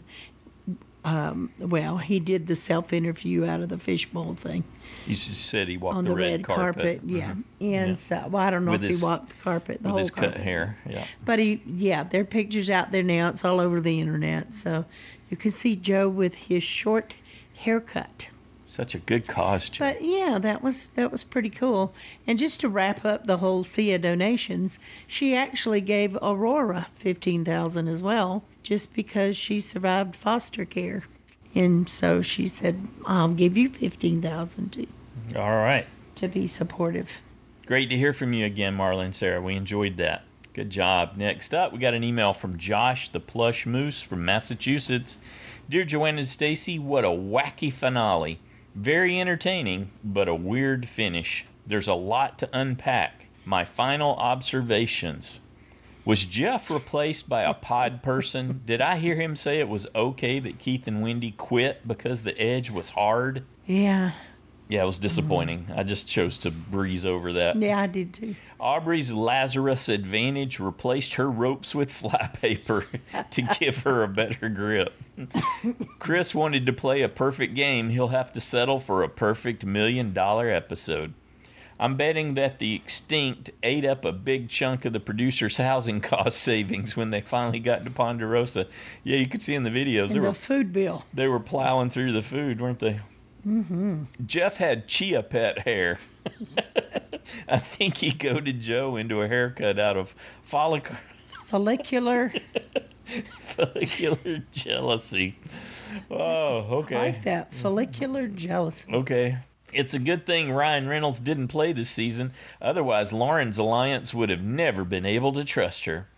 Oh joy, yet another final tribal council with goats bleating their cases to the jury. Yeah. Salesmen like Chris are the reason I have no soliciting sign outside my front door. Us too. I agree with that 100%. They don't work, but... For weeks, because a lot of those guys can't read. For weeks, Devons was the white whale pursued by a host of hapless Ahabs. Chris finally harpooned him at the fire-making challenge. Survivor gods to Lauren. You were an idiot last night. Try again. Done. Still an idiot. Oh, the final 5 Idol Palooza turned into Idols Fool Losers. Oh, at Final 5, Jeff asked if anyone else wanted to play an idol. Weren't 4 idol plays enough? Slow and steady may win the race, but Chris was glacial in the rocker challenge. During the fire challenge, was Jeff auditioning for a sports play-by-play announcer job? With Jeff as his agent, Devons will probably get a better job and a bigger market. My brain got ahead of my mouth there. Julie patterned her game after Willard's. He had to watch both chewing endlessly after numerous reward challenges. Chris used a host of salesman's tricks to beat his competitors. They're lucky he didn't sell them vacuum cleaners too. Final Tribal Council felt like a college seminar on Survivor gameplay. I'm happy for Devons, but I'm done with the Sia Award. I've heard that Julie added a line of crying towels to her Etsy store. That's great. She drawing him with a Sharpie, too. In the end, did any of the gameplay between Lazarus challenges even matter? Discuss. I was pleased that Jeff talked to 14 different cast members during the reunion. Next season, stuck on an island with Rob, Sandra, and their egos. Reward or punishment? Anyway, that's it for me for this season. Thanks, Joanna and Stacy, for all you do. I can't wait to hear what the other fans have to say. Have a good summer, everybody. Thank you, Josh. Great job, buddy. Rocked it all season long. Well, he does have a point about, how much did it really matter from when Devins came back in to Chris came back in. Yeah. Well, and yeah, you can kind of say it about the whole season. That's why they goofed it up. Okay, next up, we got a call from Jill. Hi, Joanne and Stacey. Hi, Survivor fans. Jill from the Outback here. I can't believe that's another season come and gone. It just seemed to fly so quickly. It was only the other day that we just started watching it. I'm not really sure about the season. I don't think, with that result, having a bloke who hardly played in the actual game, I don't think it was a good season. Like, still a bad Survivor season is still better than a good TV show. For the show as a whole, I don't think it was good for the game, for the show, for Chris to win it. But I think he was the best one out of the three that were in the final tribe. And in those final few votes, they were just so intent on getting Rick Devins out that they just overlooked Chris. He should have been voted out. You've got a bloke there that spent weeks with the jury. Why wouldn't they vote for him? There's going to be people far more knowledgeable about the game to make the proper comments about it. But I wanted to say that the thing that I took out of the whole finale was that I've got to wear more makeup. I hardly recognised Reem and Aurora. They just look so different with makeup on. It was good. Anyway, that's about all I've got, guys. Thanks so much for the show, Joanne and Stacey, and to everyone that leaves feedback and contributes on the Facebook page as well. It's always good fun. Thanks, guys. Happy days, everyone. Bye. All right. Thanks, Jill. Thanks for signing on one more time here for season 38. Next up, we got a call from Jeremiah-n-SilentRachel. Hello, Joanna and Stacy. Hello, Survivor fans. It's Jeremiah here in the car with my lovely wife, Rachel. Say hello, Rachel. Hello, Rachel. Anyway, I don't know how Rachel felt, but I would definitely fall in a category of someone who is extremely disappointed with this season. Not because of the cast and not because of the outcome. Let's give it to Chris, man. He really played an amazing, 4 days there towards the end. Made the moves he had to make.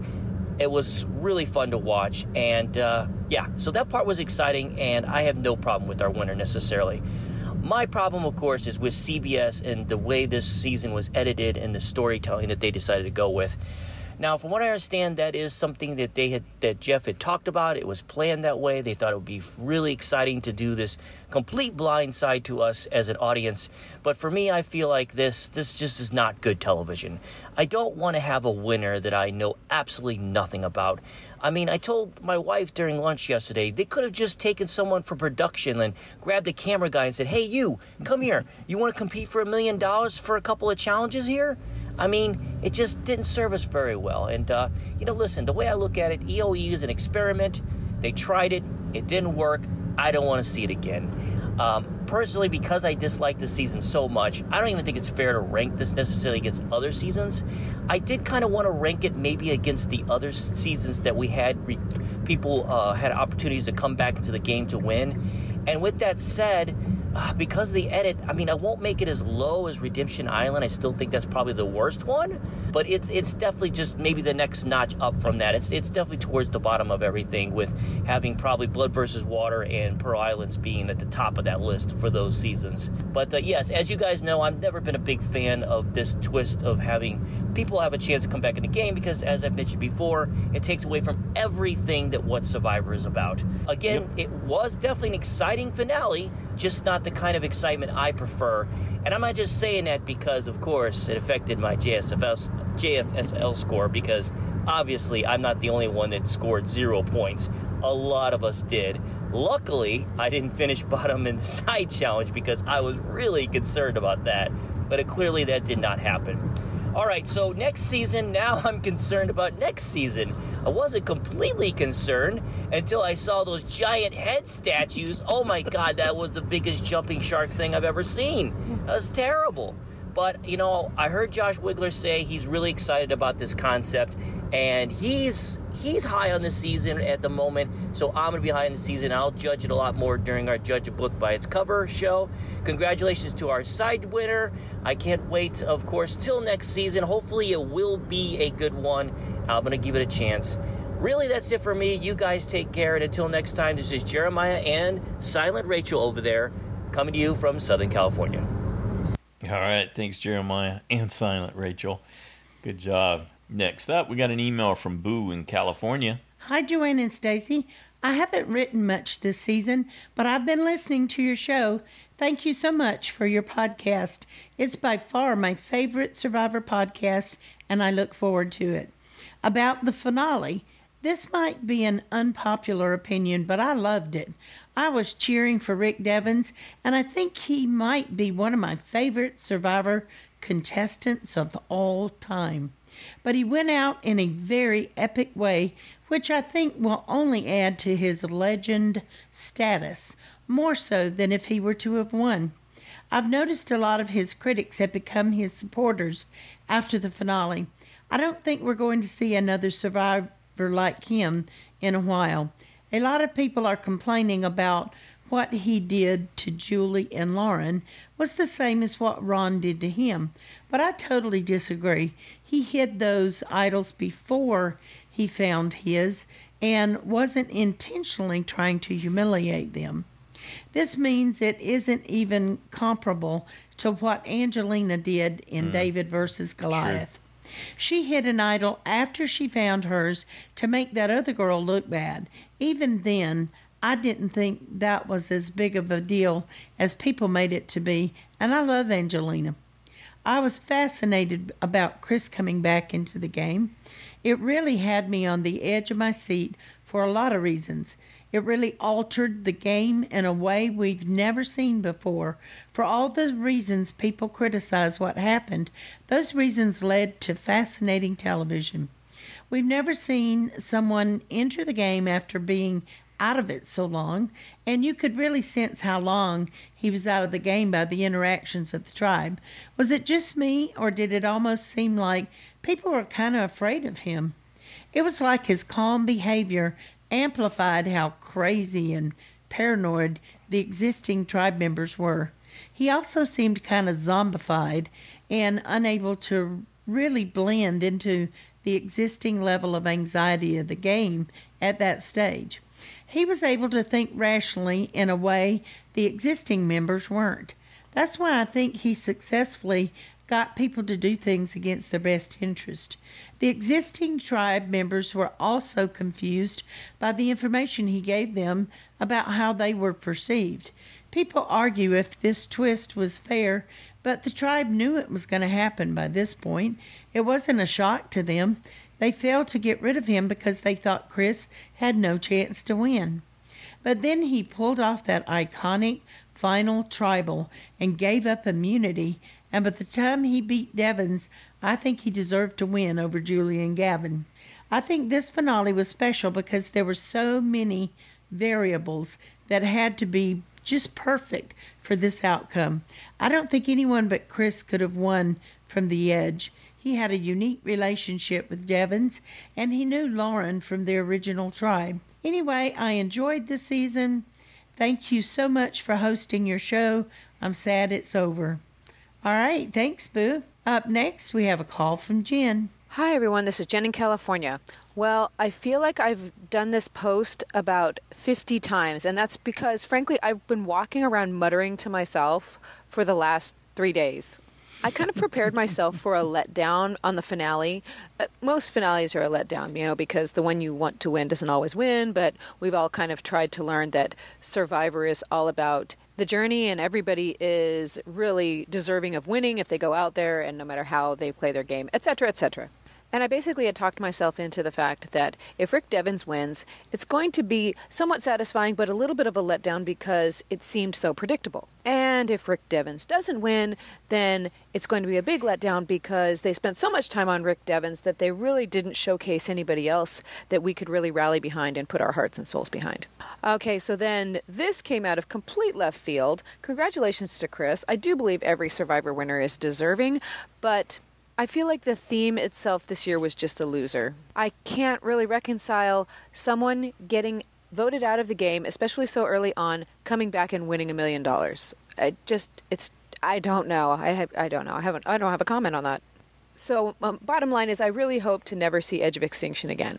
But nevertheless, I did enjoy the episode very much, and I wanted to comment on one thing that I've been thinking about and muttering to myself about lately. Frankly, people walking by me probably think I'm a crazy person. I just need to wear my earphones all the time so people think I'm talking on the phone to somebody. But I want to talk about Rick Devens giving the immunity idol piece back to Chris. Now, I understand withholding the idol piece makes you really look like a villain. But giving it back obviously isn't advantageous. Look, the person he gave it back to got immunity, and won the game over him. So here's what I would do. If I were in the game and it was the final 6 and Chris came to me and said, hey, we played together before, will you hold this for me? The most honest play I could do would be to say, no. I'm showing you I'm trustworthy because I'm telling you no. If you give this to me, I will not give it back. We both have compelling stories, and to be honest, neither of us, if we're honest with ourselves, want to sit next to each other at the final. So rather than take it from you, say I'll give it back, and then not do so, I think it is in your best interest to try to find someone else to convince to hold it and then give it back. And let Chris go and try and find somebody else who he can try to talk into holding on to it and giving it back to him. But if I were any of those players, I would have just said, no thanks, I don't want to hold it for you. That would have just nullified its advantage right there. I feel like that would have been the smarter play. But anyway, if I ever play, that's what I'm going to do. Okay, now in my final 20 seconds, I feel like I'm a big negative Nelly here, but I'm excited to see Sandra next season, but I am never excited to see Rob Mariano come back onto Survivor. I am not interested to hear words of wisdom from a 3-time failure, 1-time winner where the game was just handed to him. I just can't take it. Nevertheless, I will still watch and enjoy because it is Survivor, and I love the journey. And I've loved the journey with all of you. Joanne and Stacy, you're awesome. Survivor Fans Podcast people, you are awesome. Till next season. Bye. All right. Thanks, Jen. That's interesting. A way to nullify it.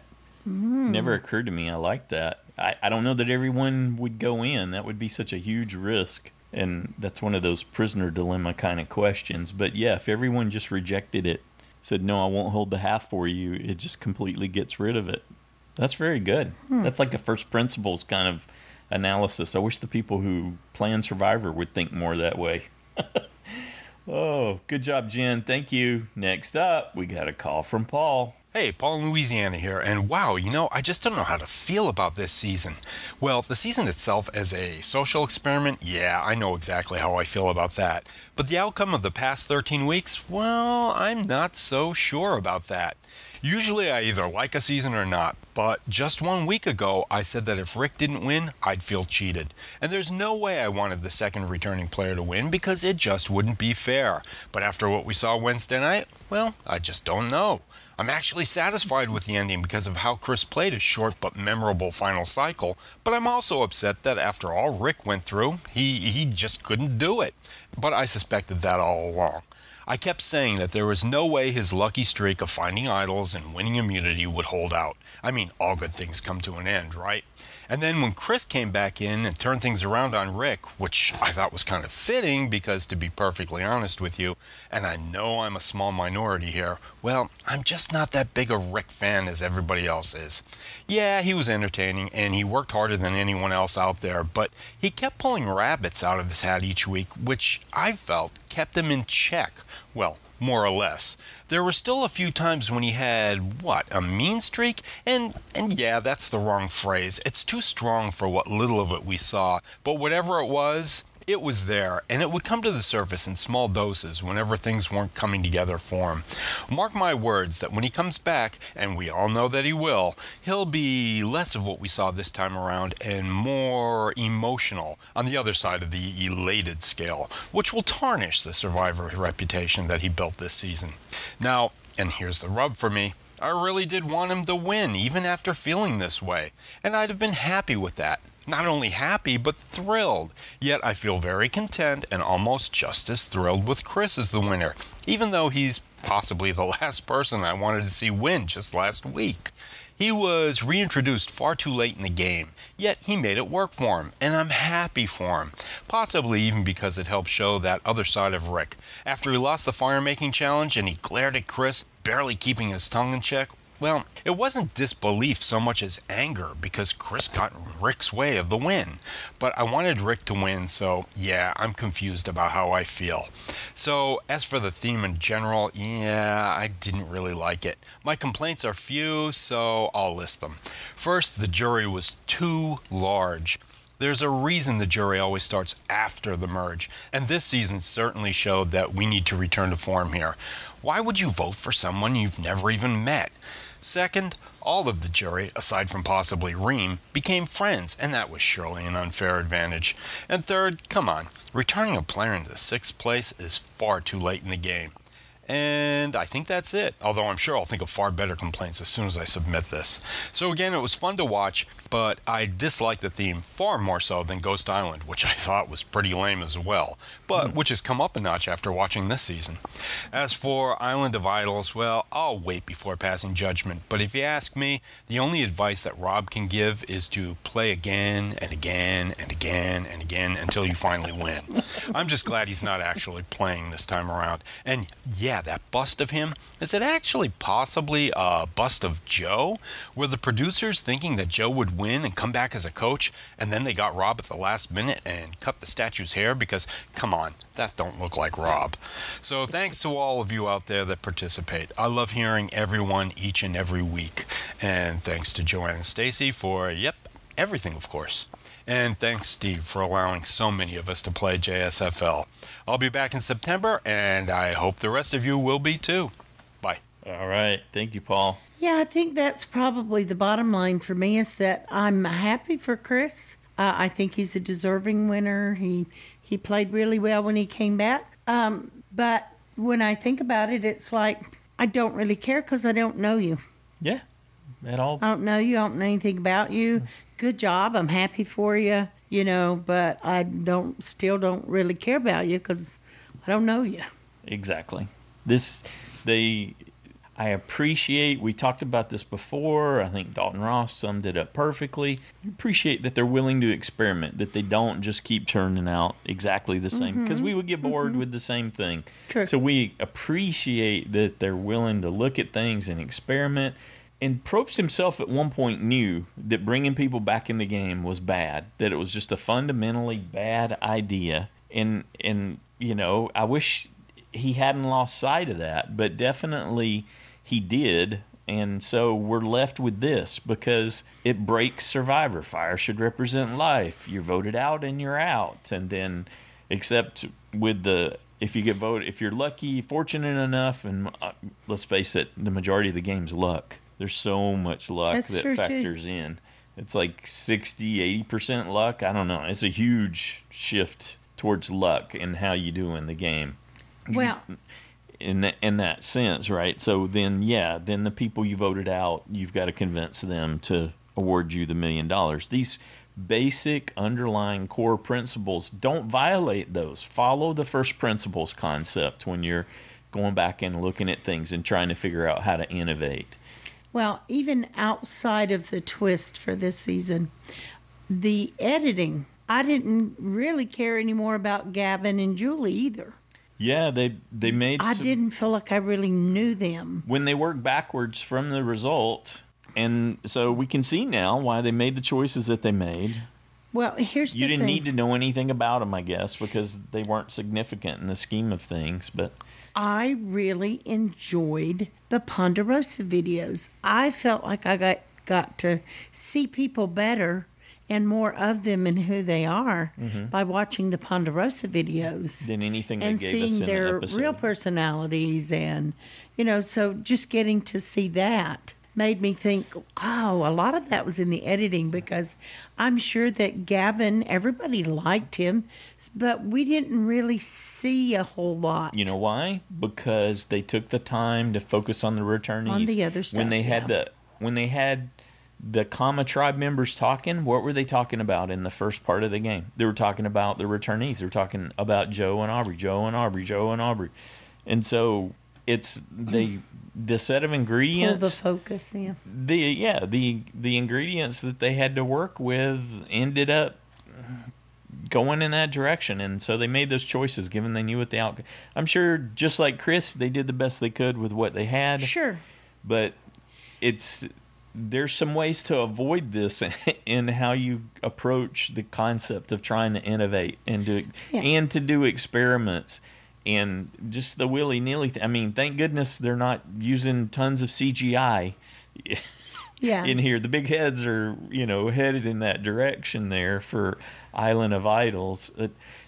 The parallels between the showrunners for Game of Thrones messing up this final season just completely. Let's don't even go there. Completely ignoring what good character development is and how you need to build a story and how to get from A to B. I just see it in this season. I'm forever going to think this season's tainted.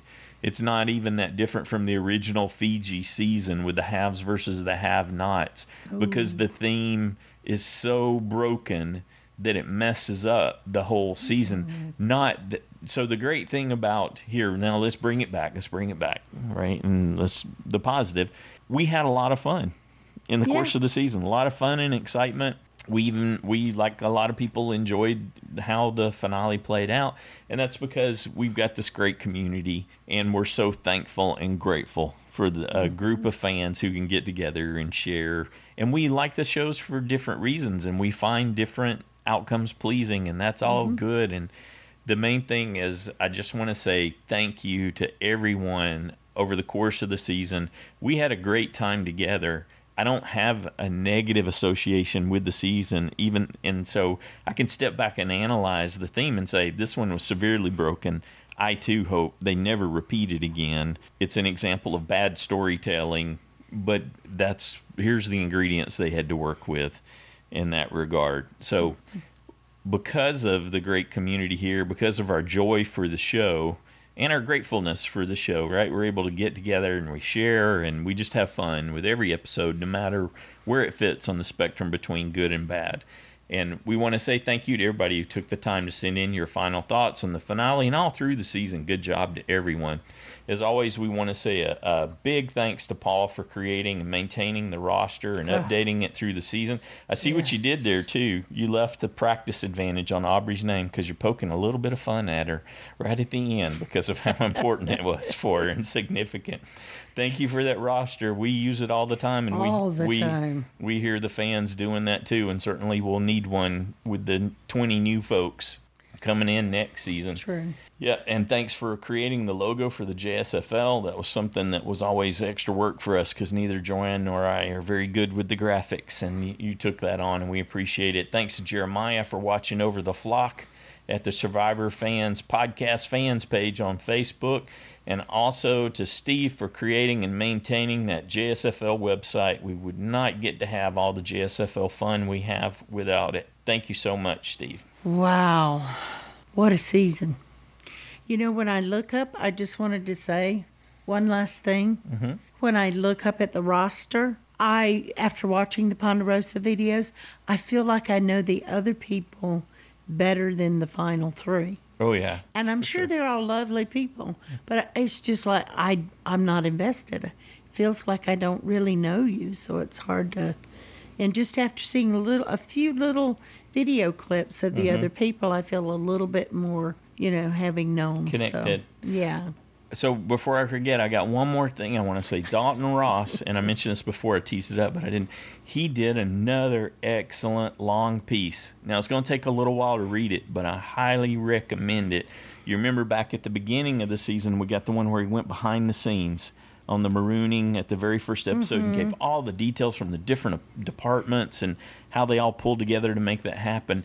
He's gone back to look at the biggest blind side in Survivor history. He's gone back to Fans versus Favorite, Survivor Micronesia, to look at and talk to each person that participated, even jury members, for that. And it's a fantastic read. I highly recommend it. Again, it'll be in the show notes. And if you, for some reason, haven't watched that season, Fans versus Favorite, Survivor Micronesia, watch that season and then go read this interview at the end of it, because it's probably the most historic moment in Survivor history, the most talked about, the most repeated one. And you will put a link for us on the web. As I said, there'll be a link there to the Dalton Ross long piece there. And man, Dalton's just killing it this season with his work. So kudos. I always love Dalton. Mm-hmm. And we also want to say congratulations again to James-n-Shannon for not only winning all of JSFL, but the side challenge. Good job, you guys. It's Living on the Edge. Feel free to send your parody based on this season right away while the season's fresh in your mind. Joanne's always, that's Joanne's voice. But it is due by the deadline of our JABBIC Part 2 show in September. So we are looking forward to that, brother. Yeah, he knows how I hate to say, oh, don't forget to send it in. Mm-hmm. So I'll relax if he gives it to me. So. Okay, but I just want to say we hope you all have a great summer. Be safe, and we'll see you back here next season for the JABBIC show for season 39, Survivor Island of the Idols. Have a good one.